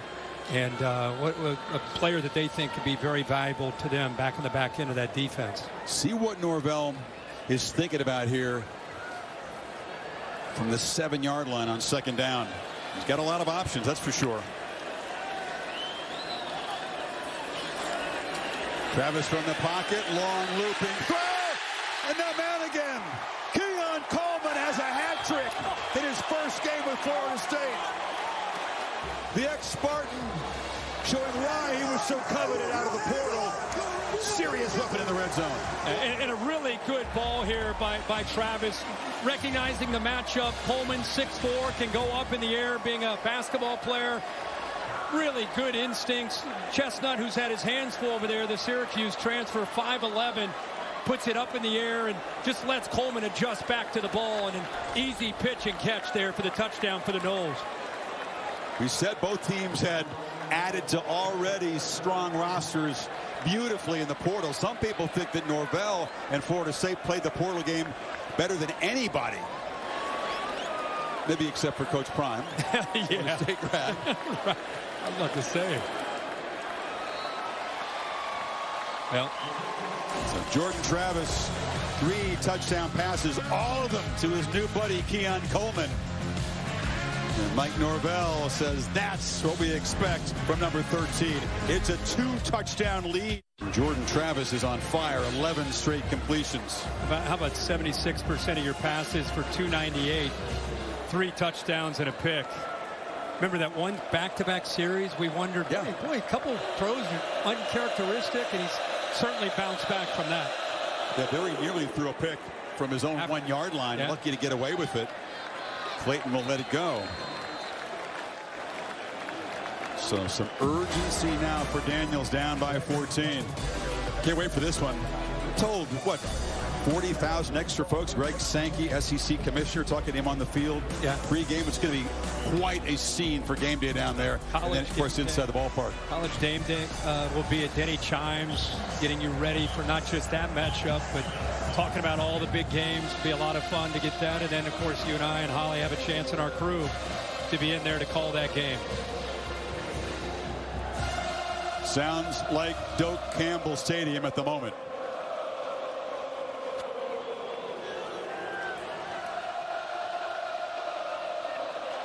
Dragged down is Bradford. Gilbert Edmond, one of those reserves, rotating in off the end. Just a miscue there up front.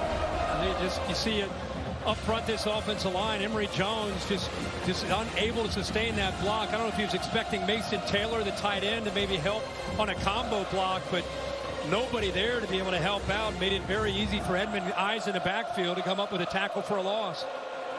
Bad time for miscommunication from the guys up front. 2nd and 15. Daniels flushed, and he'll be dragged down at the 11, going backwards.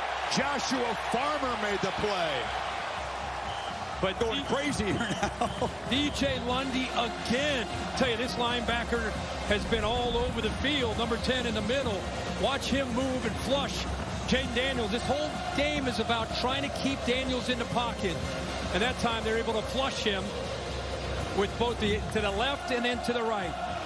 Florida State defense and crowd can smell blood here. 3rd and 22. A whole new bunch of Seminoles came on. It was like a hockey line change with this pass rush down. Long throw. Catch by Thomas. He's got a long way to go. Get nowhere near the marker. And out comes the punt team.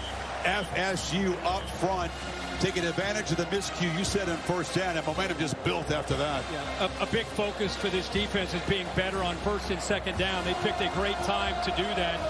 And that first down play, the 5-yard loss, set them up perfectly to get off the field. Full voice, this Florida State crowd. Came in as underdogs in this game. Neither fan base was terribly confident their side was going to take care of business. Is that kind of even matchup going in? And the Noles faithful, loud and vocal. That punt was dangerous. Came close to bouncing into a Florida State player. Rolls dead at the 43. 8 minutes to go.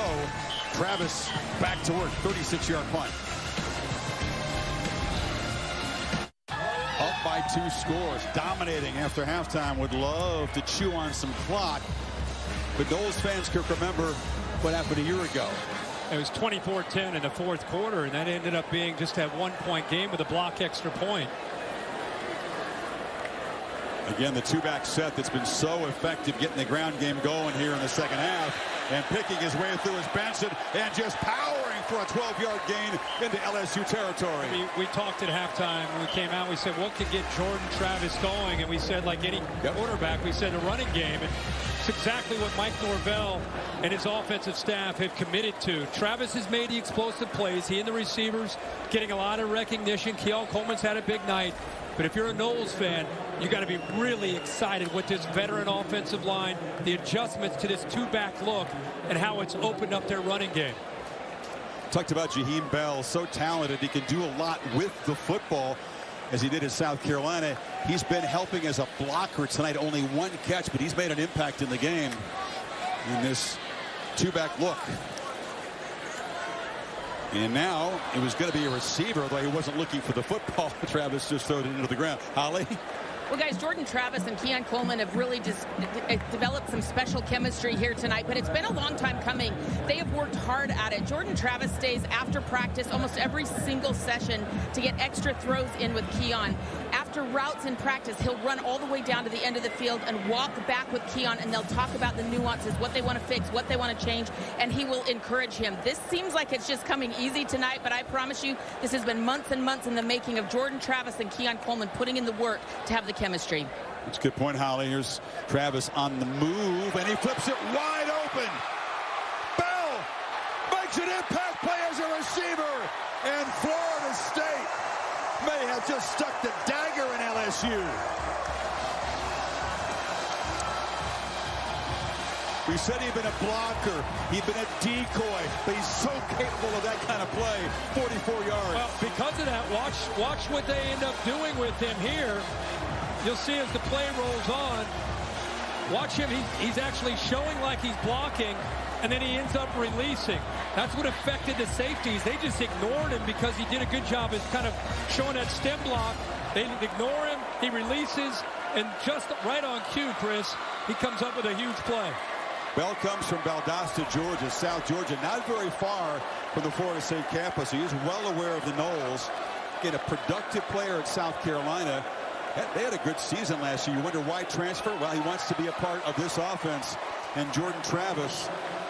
And Jordan, he's feeling it, saying bye-bye to the LSU fans. Not over yet, but 7 minutes to go. 3-touchdown lead. Oh, I like it. 24 unanswered for the Seminoles. Touchdown, field goal, touchdown, touchdown, touchdown on their last 5 drives. Clayton from inside the 5, hard hit delivered at the 14-yard line. What a statement his team has made. You know that the reminder was leave no doubt. Remember what happened last year, and they have been dominant really on both sides since halftime. Incredible what Mike Norvell has done in the 4 years. You go back and look at his team with Jim near the end of the Jimbo Fisher era in 2017. They're 7-6, 18 with Willie Taggart. They're 5-7, then they're 6-7. The COVID year, they're 3-6, 5-7. Last year, 10-3. These Noles fans have been desperate to get a team that they can get excited about. You saw the beginning of it last year and a continuation now this year. Daniels just trying to desperately create a big play to make a dent in this lead. Neighbors makes the catch, and he's ushered out at the 37. Yeah, they doubled their win total last year. Came up short against Clemson. Actually lost 3 games in a row mid-season before reeling off 6 straight wins. And now, coming into the season, and it'll get even louder after this game, expected to challenge and maybe unseat the Tigers. They'll meet in Death Valley in just a few weeks. Can't wait for that one. But just think about what Mike Norvell faced. He took over a program that had really struggled in 3 straight years, right? And not only that, it's COVID.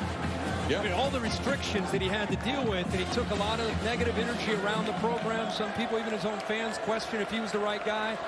He just kept making changes to the point that they are where they are now. Daniels escapes and scoots for a first down. He'll get out of bounds. Again, the clock will not stop with the new rules in college football. It's not the final 2 minutes. You look at that 20-21, the big year last year. What you don't see with the 2022, after those tough years, they lose 3 straight in the middle of the year. It's like, oh boy, here they go again. And instead, they finish with 6 straight wins, including that bowl win. And now you're talking about a team coming off a 10-win season, playing LSU, and they're up 38-17. A lot of optimism right now. Incomplete off the hands of Lacey, and his offense continues to hum. Again, they go over the 35-point mark. They've been doing that routinely. This makes it 7 games in a row, Kirk.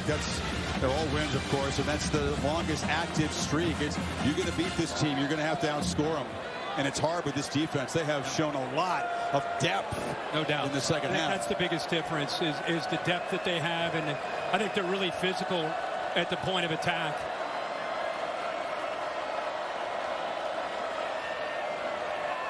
Daniels is going to be dragged down after a short gain. Verse again was there just crushing the pocket. Yeah, that's what's great about him is he doesn't always have to do it with speed. You know, he's got that move. He's got quickness to go around the edge and the bend.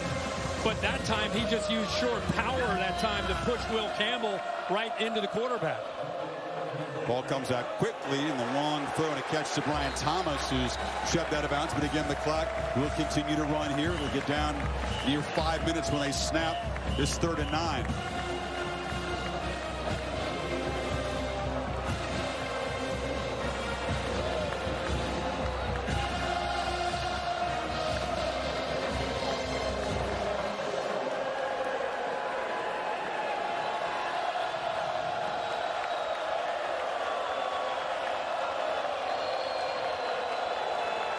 4th down and 4. Daniels flips it across the middle. Catch made. No first down. Lacey stopped by Tatum Bethune, and the Noles get yet another turnover on downs, and that should do it. What instincts there by Tatum Bethune. He and DJ Lundy have played incredibly well in the middle of this defense. He lets that receiver go by him, heads on his swivel. He sees that crosser underneath. And then that closing speed. Florida State fired up to know they more likely just secured victory, getting the LSU offense off the field. Defense has done a good job. Any credit, Adam Fuller, the defensive coordinator for Florida State. Good job on 3rd down, and then the 4th down stops have been enormous here. That one just about turning out the lights on the Tigers. They like their linebackers. Kalen DeLoach, DJ Lundy made an early play. Bethune, Jarian Jones, Greedy Vance can come down from the nickel and contribute too.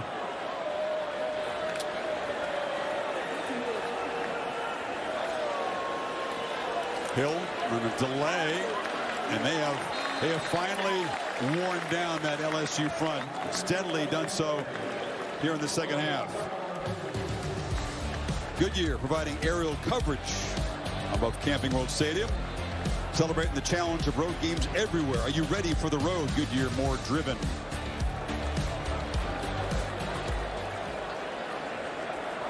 Southern Miss up next for the Seminoles. That's their only September home game at BC, followed by at the Clemson Tigers, the nemesis. They've beaten them 7 times in a row. Face mask, number 4 in the defense. 15-yard penalty, automatic first down. It's on Harold Perkins, who's had a quiet night. I think he's capable of wrecking an opponent's offense. Didn't do so tonight.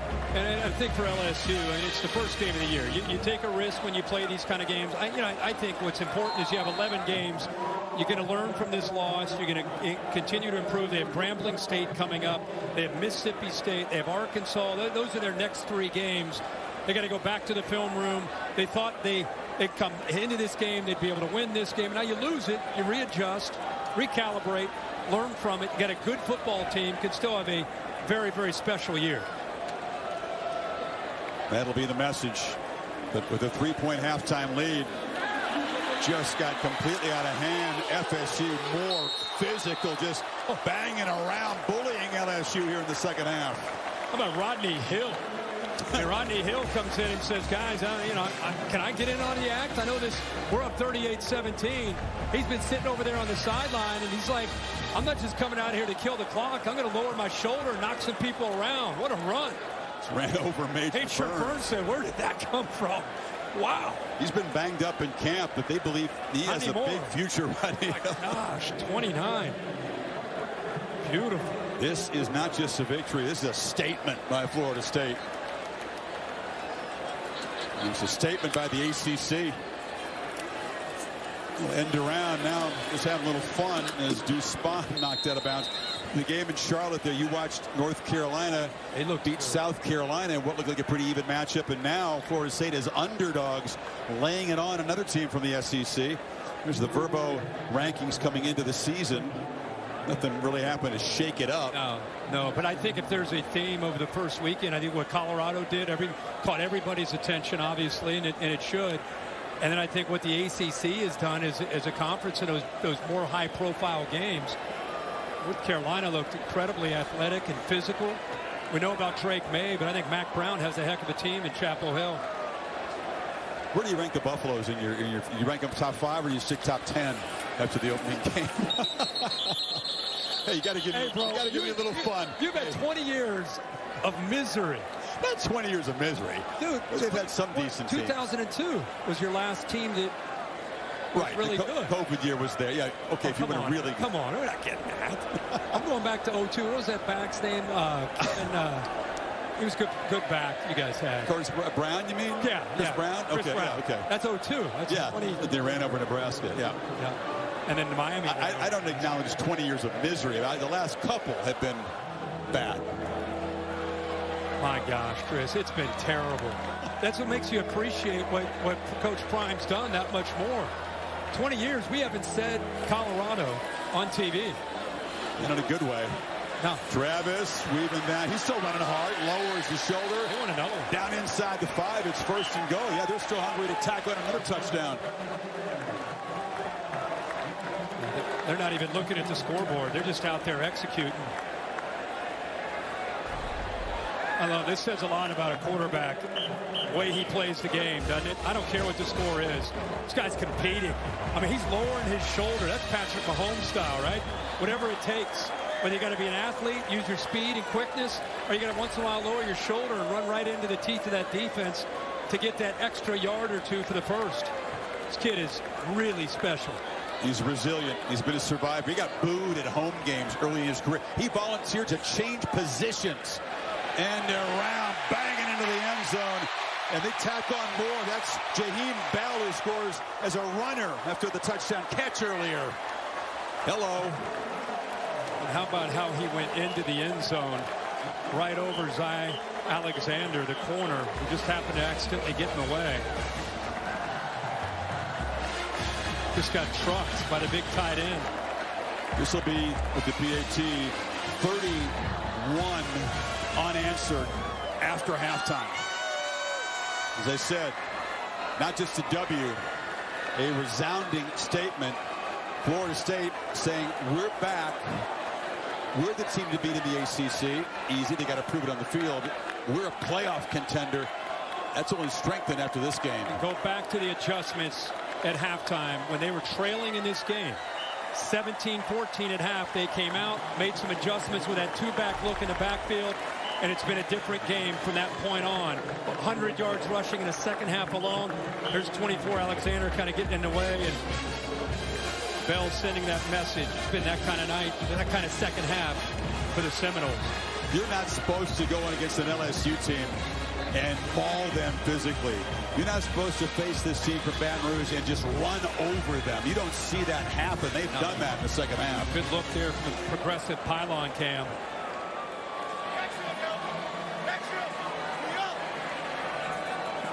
There's going to be an energy and a buzz around this program. By the way, we've missed you. It's great to see Florida State and that the fans, the energy around this program, and after winning and beating number 5, it's going to be something we haven't seen in a long time. It's going to be up to Jordan Travis and the other leaders on his team to just stay grounded and continue to just play humble, physical brand of football that they're playing tonight. And they'll say, remember what happened last year. They beat LSU, very different kind of a game. Started out 4-0, lost 3 in a row, beginning with a loss to Clemson. Finished with 6 straight. That one get away. Then they rolled 6 straight. So it is just one game, but it's one really impressive game. Sure is. Yardage edge after halftime. 285-92. 285 yards offense against LSU and a half.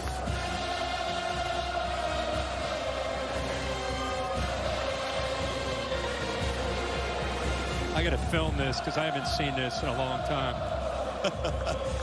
Yeah.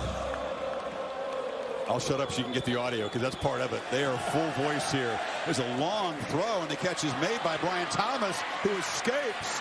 And LSU is going to break the scoring streak of 31-0 with their first points after halftime.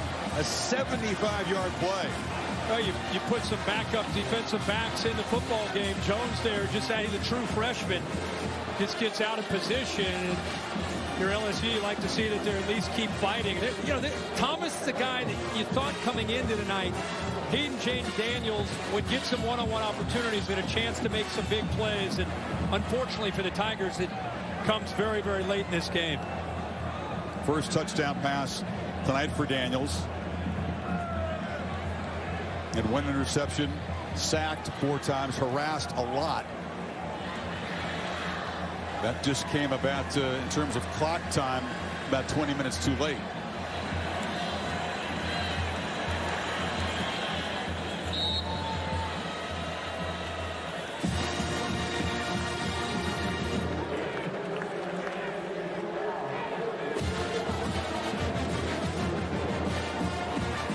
This quarterback duel, these guys, as Holly alluded, the work ethic. There's so much to admire about the way they go about their business, not just what they can do on the field. We've seen their talents, we do about that, but when you hear the coaches and their teammates talk about what kind of teammates and leaders they are, and despite all the experience, still going to work every single day to get better. I really appreciate both these quarterbacks. Yeah, absolutely. And a lot of times when you get all the attention, you know, it challenges that aspect of your game, and it's good to see both these guys have the maturity. Jay Daniels going to have to be that guy. They said he's really grown in that area. He's going to have to be able to look everybody in that locker room tonight and this week and get him to realize there's still, I mean, such a long way to go. You still have such a great year. This is just a disappointing setback. They got 2 kickers in there for the onside kick. They don't execute it very well as it's fielded very easily there by Zaire Thomas. Now here's Jordan Travis, who's thrown for 4. Yeah, pretty big night. And, you know, there were some moments when it looked a little bit rocky early, but he continued to be able to find big receivers. Keon Coleman coming over from Michigan State had a special night. They connected. They've been working on Holly gave you a report about how much time they've spent together over the summer. Showed you incredible ability and awareness to be able to pull that zone read on the backside, and then he got back to his arm. Because of the running game got going in the second half, they were able to open up some explosive plays. Chris brought that up on our call with Mike Norvell. One of the top teams last year in plays of 20 yards or more, number 3 in the country, and they're off to a pretty good start tonight in the first game of the year. You wait all season, all off season, I should say, for the start of the season. You can understand why fans get euphoric and why this is such a sweet moment for Florida State. It is just one game. As you said, there's a long way to go. They're going to have to handle success and pats on the back.